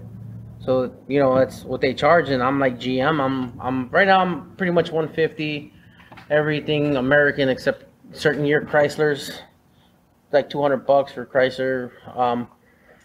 So I'm definitely like not one of the cheaper ones, but then they got guys running around with a couple Altels that do keys for $40, and they do actually most of the quote unquote programmings. And so I don't get a lot of those. It's mainly like, I only get programmings honestly when it's part of a diag. He's like, oh, you're already here. Can you program this computer for me? Okay. Oh, all right, cool. Because I'm just right here and I can do it right now. But for we got some guys running around that still have the old TISC computer disc, the old whatever, the CD, and then they'll do the program. They'll do it $75. I'm like, whatever, dude, you're killing yourself. Why do that? And then, of course, I'll get called out. Well, we got this 2009. He couldn't do it. I'm like, well, yeah, he doesn't have, he doesn't have anything legit, man. Come on. Dude, I had a guy, and this is a really funny story. I have a buddy that works at my GM dealer. A very cool dude. We went to high school together. We're close. We're good friends. And I go to a couple shops and I get calls, and I just started noticing this pattern that I would get a lot of GM calls when he was out of town, but I never put two and two together because he never told me he was going out to shops. Right, and they're like, "Oh no, man, this guy charged me $100. He's just out of town." I said, "Well, it's $40 for GM, man. I gotta at least make $100. I'll do one because, like I said, I'm usually like 140, 150. So, I mean, I'll do 140. I mean, that's the best I can do. And no, man, I'm just gonna wait till he comes back. Okay, I mean, and then like I find out like we're over at his house for dinner, and then he just, oh yeah, no, I charge $100. I'm like, hey, man, you're the fucking asshole running around charging $100 for GM. Dude, you're an idiot. And he's like, but it's just an easy $100. I says, nah, dude, like, you don't really realize you're devaluating yourself, man. How many do you do a week? I don't know, 5? Okay, so every 2 weeks you're doing 10, right? Yeah. I'm like, charge $140. He's like, that's $400 you're losing out on. He's like, but what if they say no? I'm like, they're not going to say no. Dude, what are they going to do? Go to the dealer? Tommy, you just said it before. Stick into your guns. Say what you do what you say, and stick to it. That's a huge thing. Early on, I was too flexible, too stupid. Yeah, I mean, you could say that. I got no problem with that because I would, I got the bright idea. I think I told some of the other guys to do like an $87.50 GM programming, like it was a coupon postcard, one-time deal to get new customers. Boy, I got some new customers, but I got these customers, some of them wanted that deal every time. well, you did it once for this. I'm like, and this was, of course, before the VIN subscription. This was 11 years ago. So, yeah, you stick with your guns, man. And I mean, it's really hard when you're starting out because, you know, sometimes you're hungry. Some money's better than no money, right? And then, but the only problem is you aren't going to be able to ever up that and get what you need to out of it. I mean, recently I just had a little bit of a restructuring with a few things with on my end, just increasing prices a little bit. Not, you know, because now I'm spending literally, I don't know, I think I'm spending $80 to $120 more a week now in fuel than I was before for my van. So I have to. Sure. Fuel's going up. I mean, shit. Fuel's going up. And that's one of my biggest problems, too, with mobile. My best customers are all over the fucking place. Oh, like, I mean, rough. I got to go an hour in each direction to go to my good shops. Yep. Like, all the shops around here in the city, man, most of my customers, they fucking suck. I go because, like I said, usually it's a broken wire or something dumb, and it's easy money. That's the only reason why I go. Yeah, I have. We covered a pretty large area earlier by myself. I covered a good size area, and then I added more. I added another technician to my team, and then we expanded and everything else. But we were covering a large area. I mean, you know, like an hour each direction. You know, Cleveland, in Chicago, you got the lake to the east. Cleveland, we got the lake to the north. Okay, so you know that's our border. But you know, we were going an hour that way, an hour that way, and an hour south. And we covered a huge area. And that was good with multiple people, but depending on the size of your operation, if you're a one-man show, that's a lot of windshield time that doesn't pay. Dude, I went to do a VSP for one of the Pedros on the south side, Blue Island. So I actually went to Lansing first to a shop to do a GM program. I was filling in for the other Pedro.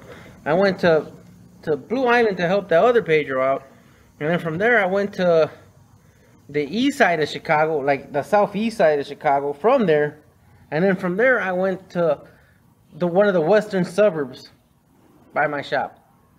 So literally, like, it was an hour to get there.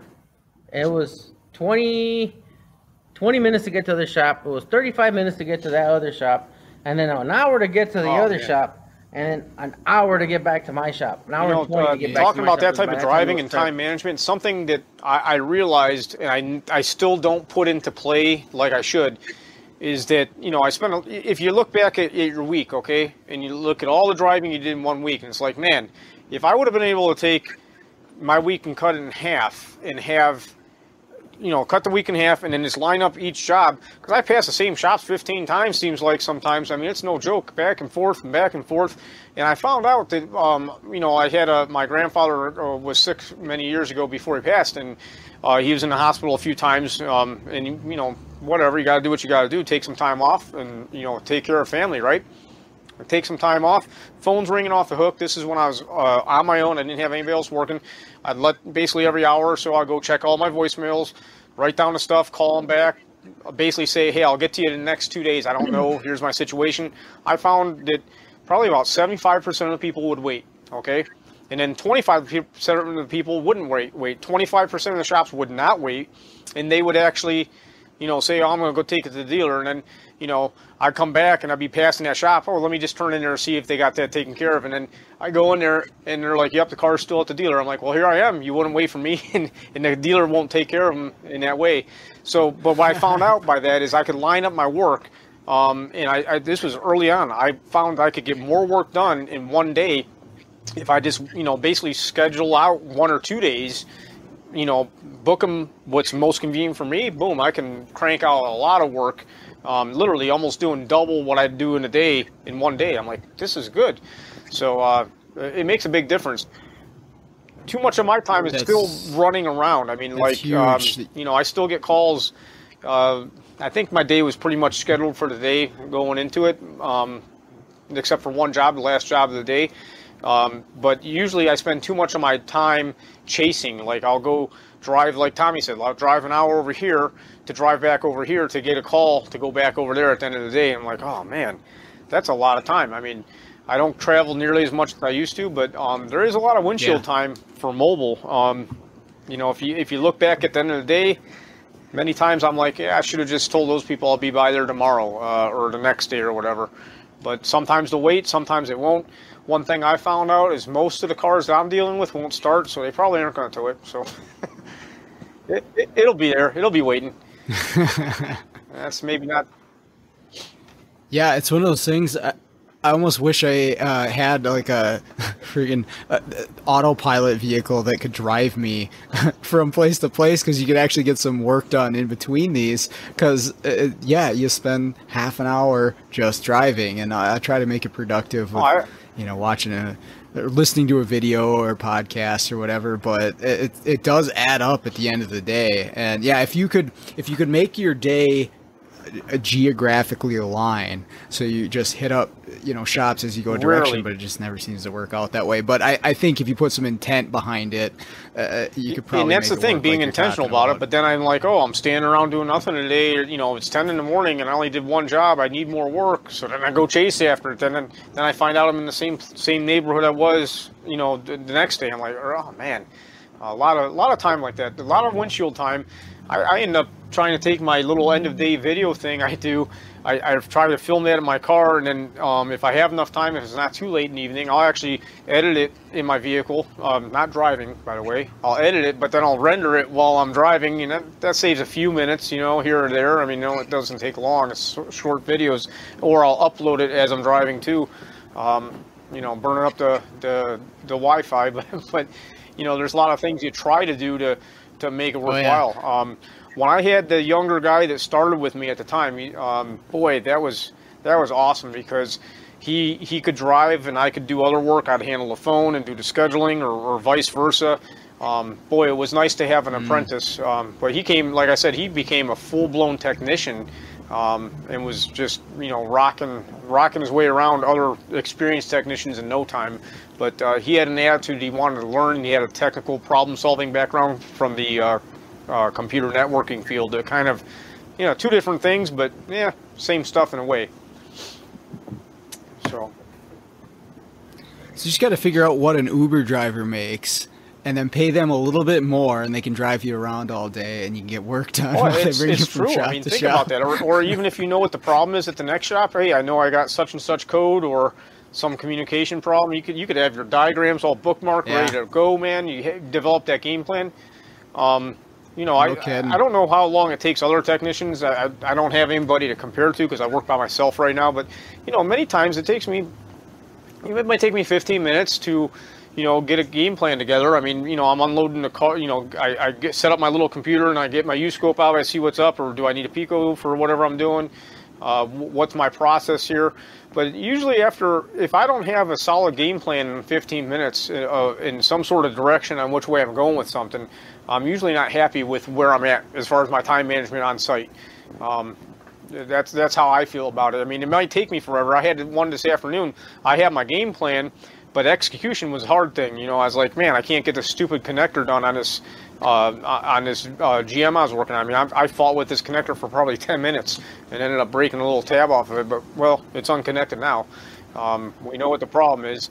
It'll snap back on, but the CPA is busted. But, I mean, you have a plan, you try and execute it. I was initially going to go to the ECM and do some testing there, but I don't know what it is about this 4.3 and the 14 silver routers. There's not a lot of room to wrestle that computer around to a way that you can have it still plugged in and actually get in there and do some testing. I was kind of disappointed in that, but yeah, having a plan, executing it, and then I guess being flexible when it doesn't go as planned. Okay, now what? Okay, what's plan B? That's our game. I don't know about you, Brian, but the only regret I don't have is my equipment. There hasn't been really anything that I bought that I haven't made money on. There's been a couple of tools that has been a little slower, but so I think I shared this in another podcast, man, but all of my tools that I got at the beginning, man, were all used. I got a used MDI. I found the used VCM1. I scored a used MicroPod 2 from eBay. There's nothing wrong with it. And honestly, I feel like starting off, you're better off trying to find little deals like that and using original equipment I think it looks a little bit better. Oh, you can come in with a absolutely. little bit more confidence that something goes wrong. Like, hey man, I'm using the factory tool here. Like, it's your car's just a piece of shit. Like stuff. Stuff like that. I think that was one of the best things that I did was not spend. I mean, I scored my MDI one for $300. My VCM was like $350. That's right, Tommy. The having the factory equipment is something I prided myself on early on with my first business started. I started with the J box. I won't lie. I straight up had a J box, a Snap-on. I think it was a Solus. Yeah, Snap-on Solus Pro. I think I had my J box. I had my little fluke meter. I didn't have a scope. I mean, and I started. It didn't take me long to realize, yep, I need to get myself a Tech 2 like right now, because there's certain things I wasn't. I'm not saying to the Snap. I can't remember what it was. There's a few things the Snap-on scanner at the time wouldn't do, and doing some legacy pass-through programming, which sometimes you get stuck in having to do. I had to have it, and then I ended up buying a used VCM1 off of an ex-Ford tech that got a VCM, just won a VCM2, just brand new came out. He sold me his VCM1, so that worked out. So I got factory IDS then instead of using FMP, which that's what Ford J-Box stuff used to be. It was FMP, and then Chrysler.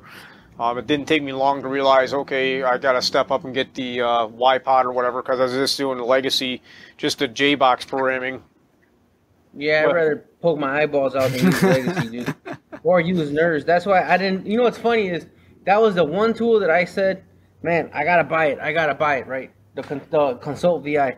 But then somebody said there's a new one coming. I said, all right, I'm going to wait. And then, stuff happens or whatever. I'm like, oh, maybe I can find a used one. Nothing.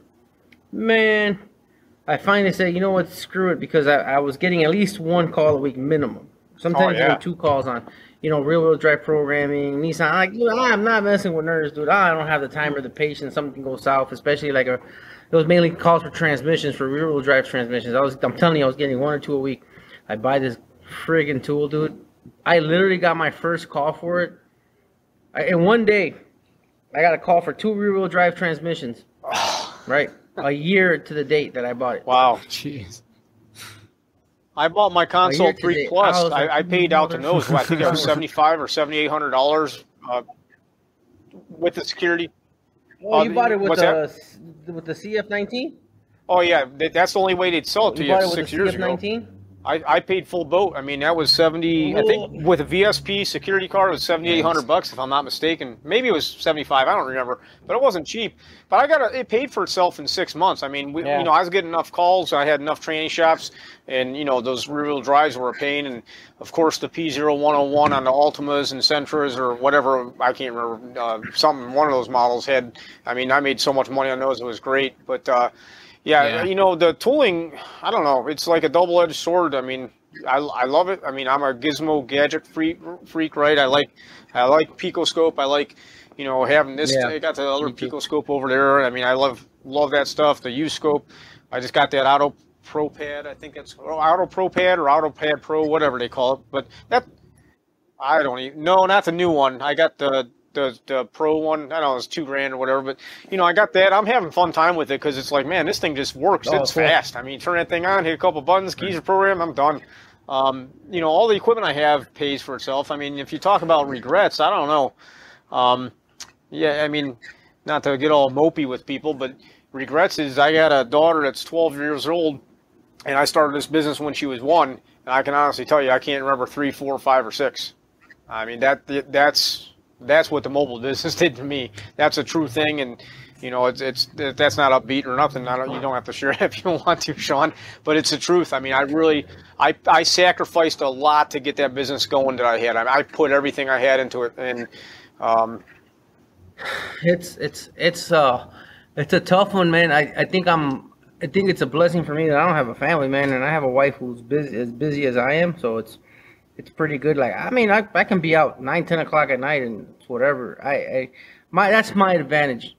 I just don't have enough work. Like, if I have to work, man, I don't give a shit. Like, I'm okay with actually putting in the work. I'm just not busy enough. I'm actually considering kind of like you know, not moving here. I can't leave at this point, but I think scouting in different areas is a great thing. Any chance? I mean, we were talking about time management. When I hired that one guy to work with me back in the day, I mean, and this was a long time ago, we had slow days. I mean, every day we meet up and ride along together, and I taught him for like 2 or 3 months till I bought second set of equipment for GM and Ford, and I think GM and Ford. That's all he could do. And then it got to the point, sometimes we're busy and we'd split up, and I was like, this is sweet. You know, he's out making money, I'm out making money. That was great, but then we still had quiet times, and we literally, at this desk right here, I'd sit down with a phone book, literally a phone book. You know, I get the Akron phone book, the old and we're just going through, typing stuff into a database that I'm going to send every shop that's in the phone book a mailer. Because you go online, sometimes the addresses are skewed or whatever, but we were just comparing back and forth, and I put all that extra downtime into marketing and trying to build that thing up. And I did direct mailing. Direct mailing was huge. But Tommy, you should see, you want to find the top shops that are like within 45 minutes from you. If you already have them as a customer, I would find a way to market to them, direct mail, stuff like that. I mean, I'm not saying that Midas is my best customer, because they're kind of a pain. They hired a lower end technicians in a lot of the stores, lesser qualified. But in Midas around here, one of the district managers happened to be walking into one of the stores as the mailman came, and there's my flyer that I sent out. He called me and had a conversation with me, and that turned into, you know, a $20-something thousand a year account. I mean, it was like, oh, okay, that's cool.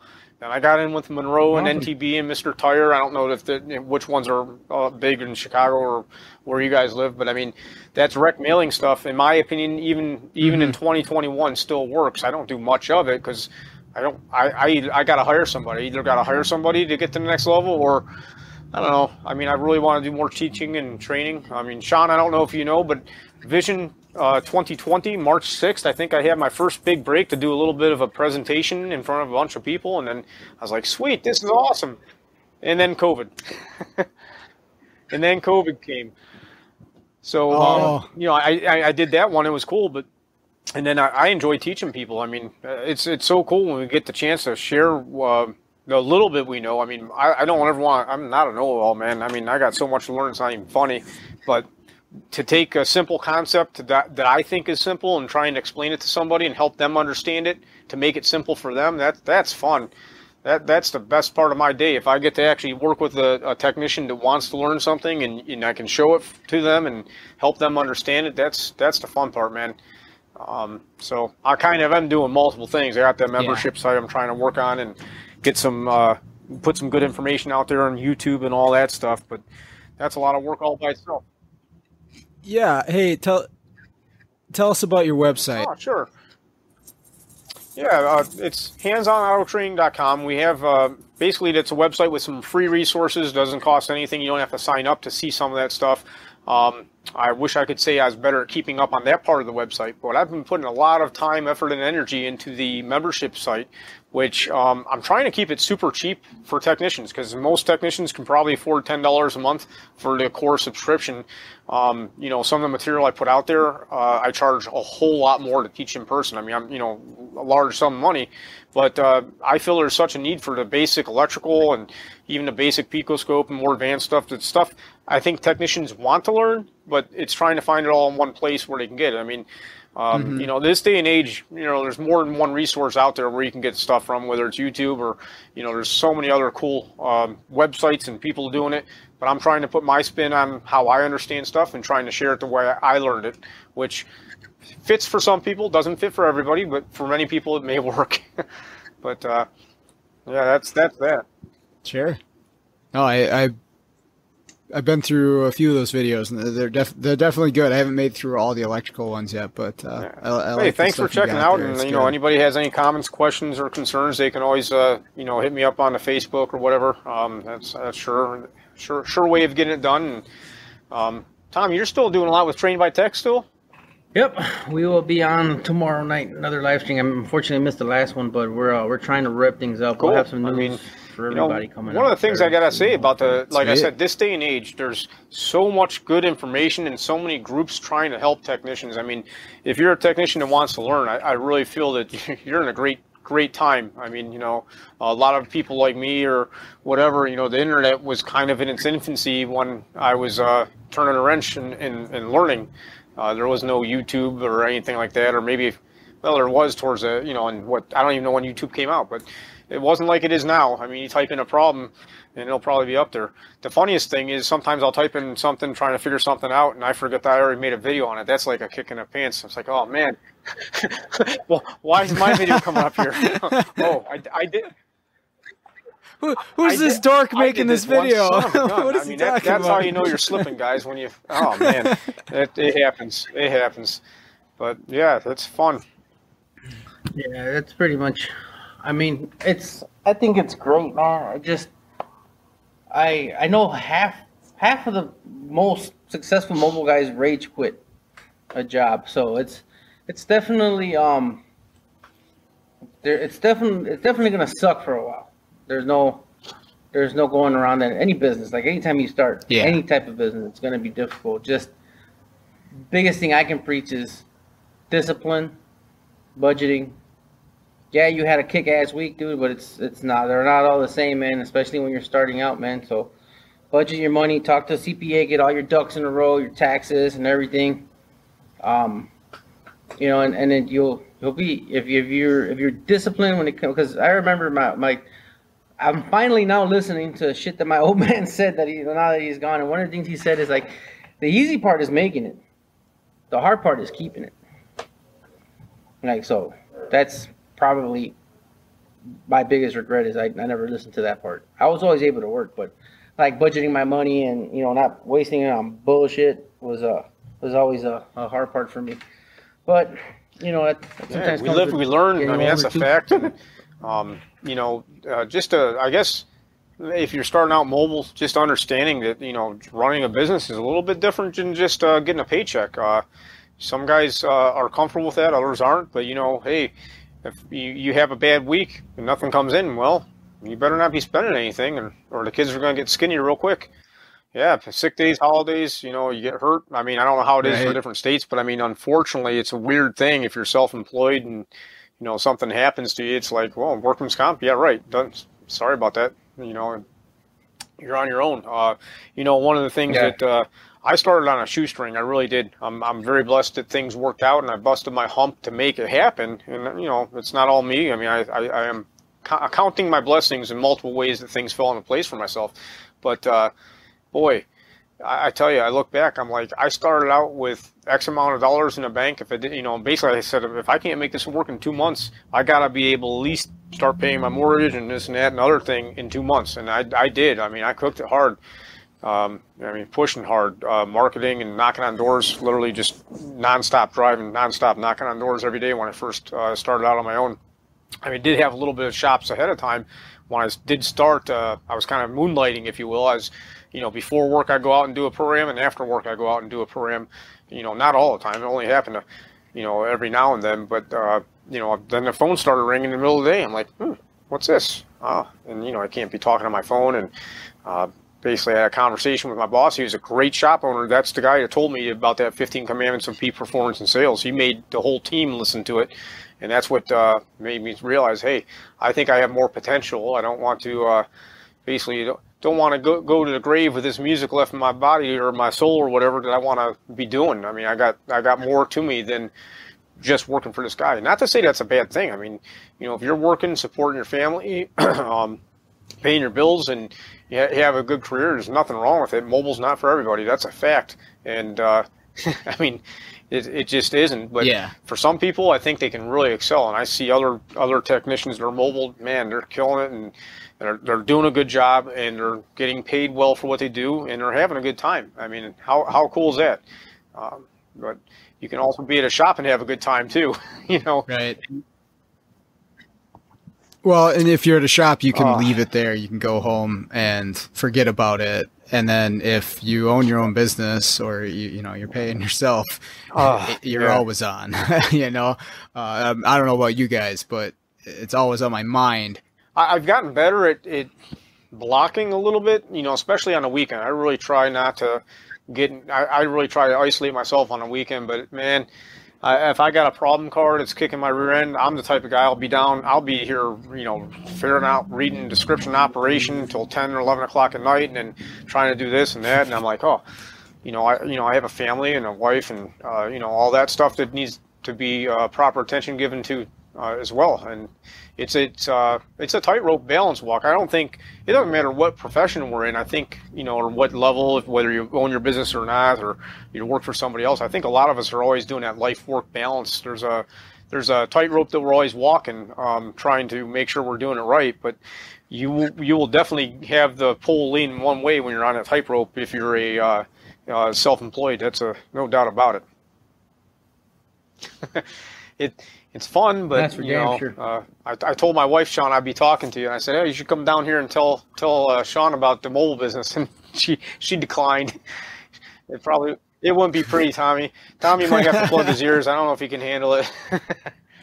I don't know, maybe. Yeah, I enjoy it, man. I really do. It's nonstop learning and keeping on your toes. That's it. Yeah. I'm trying to think. You were asking about other challenges or things I wish I did different. I guess if I could do something different the first 5 years, I would have, instead of putting the 100% that I put into it, other people say 110%, whatever. No, if I could have just, instead of putting 100% of my effort and stuff into it, maybe 65, 75%, and block off some more time for family, because I don't care what point of life you're in. Every year that goes by, I think it goes by faster than the one before that, and it just doesn't stop. So, it's important to take the time 100%. To enjoy, all the other things. There's more to life than, say fixing a car, but also, hey, that's how I make my income. That's me, or maybe that's my ego thing, right? That's what gets in the way of me. It's like, oh, I want to be the guy that, is the guy that does this or whatever. But, balance, man, it's tough. Yep.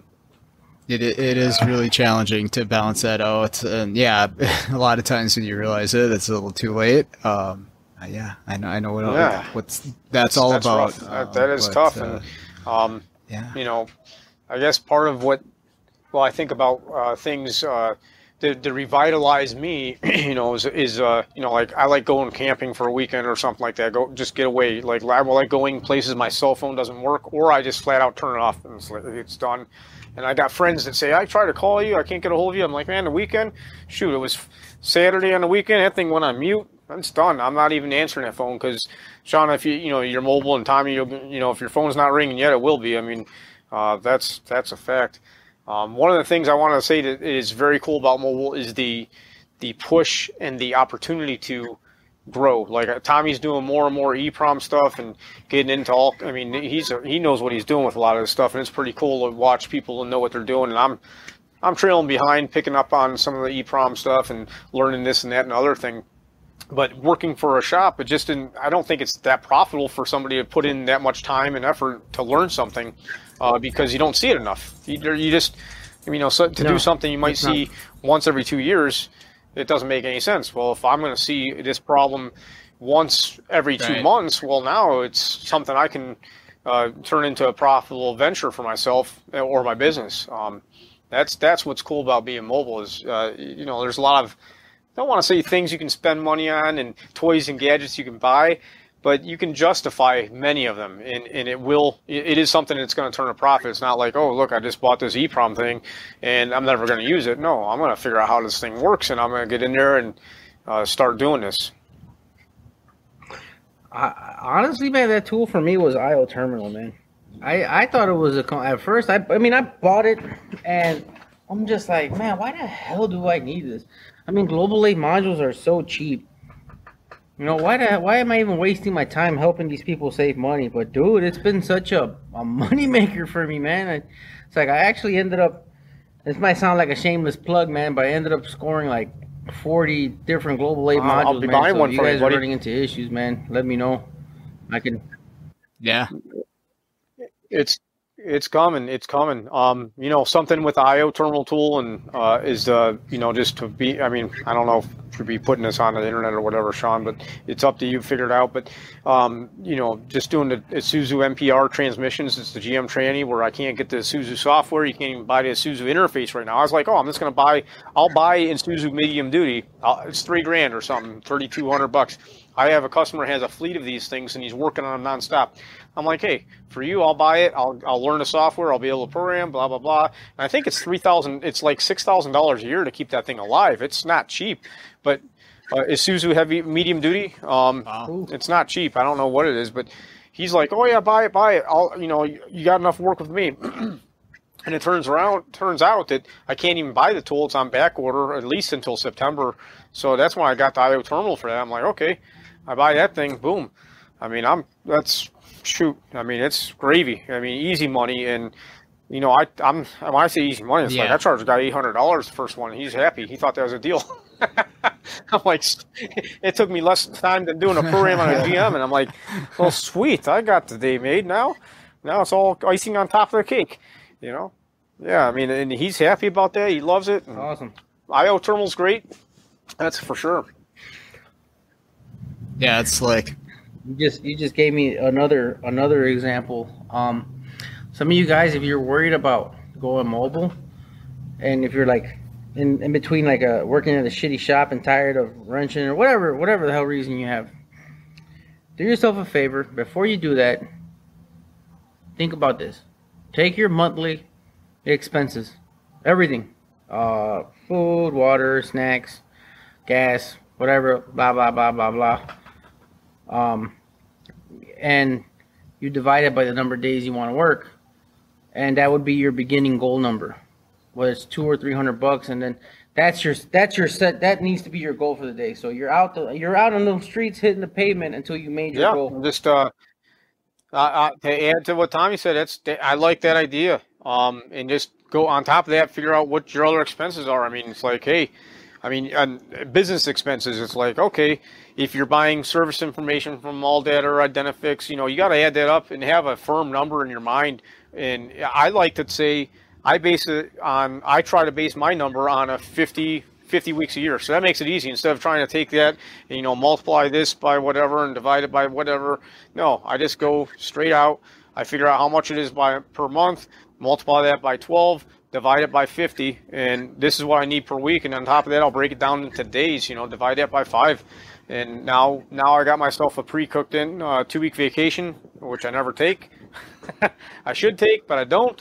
I'll take a couple days here and there, but you know, that's how I do it. And then you add that number to the number Tommy just said, and now here's your nut you got to crack. I mean, you have to get to this, or else you know, you're not gonna be doing well. I mean, it's a fact. right. I don't have any, you know, the overhead, in my opinion, for being mobile. Like in my end, I have a vehicle I use, and, you know, of course, fuel has gone up significantly. So you got the automobile fuel, my GM, Ford, and Chrysler. I pay all that stuff by the year. I mean, it's straight up because I do enough of it. It just makes perfect sense to buy the annual subscriptions. And then basically everything else, any other subscription besides the AllData and Identifix that I use, you know, are all kind of little things here or there. I mean, little tiny things.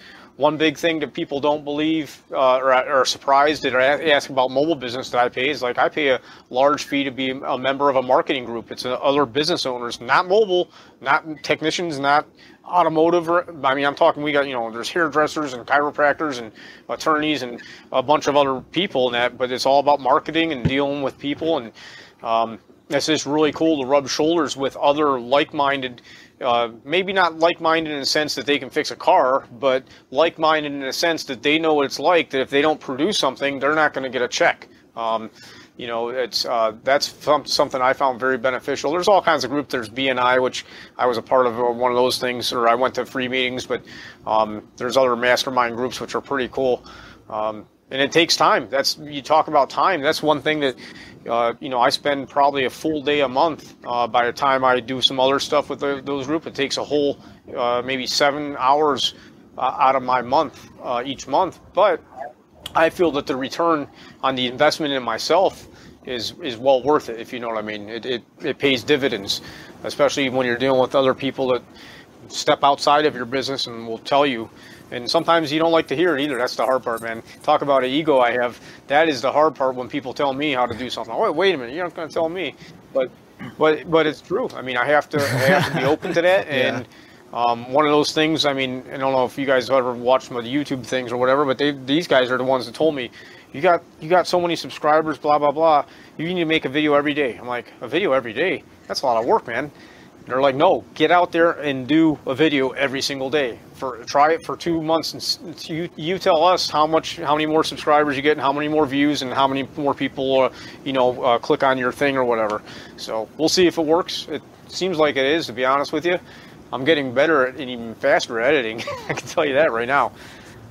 But yeah.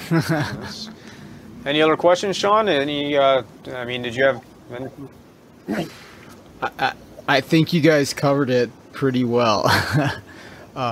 There's a lot of good advice there. I'm stealing some of that advice for sure. I mean, man, I don't have anything to hide, I guess, anymore. I mean, for so long, I ran my mobile business, and there's competition and this and that at one time, and now it's like, you know what?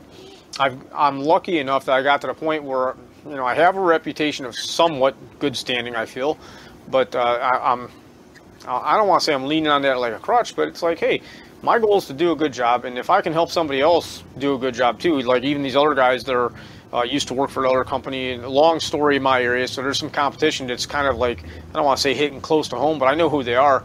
It's like, hey, we talk and, talk about stuff and help each other out sometimes with tough problems, or even fill in on our job if somebody can't get somewhere fast enough, if need be. That happens.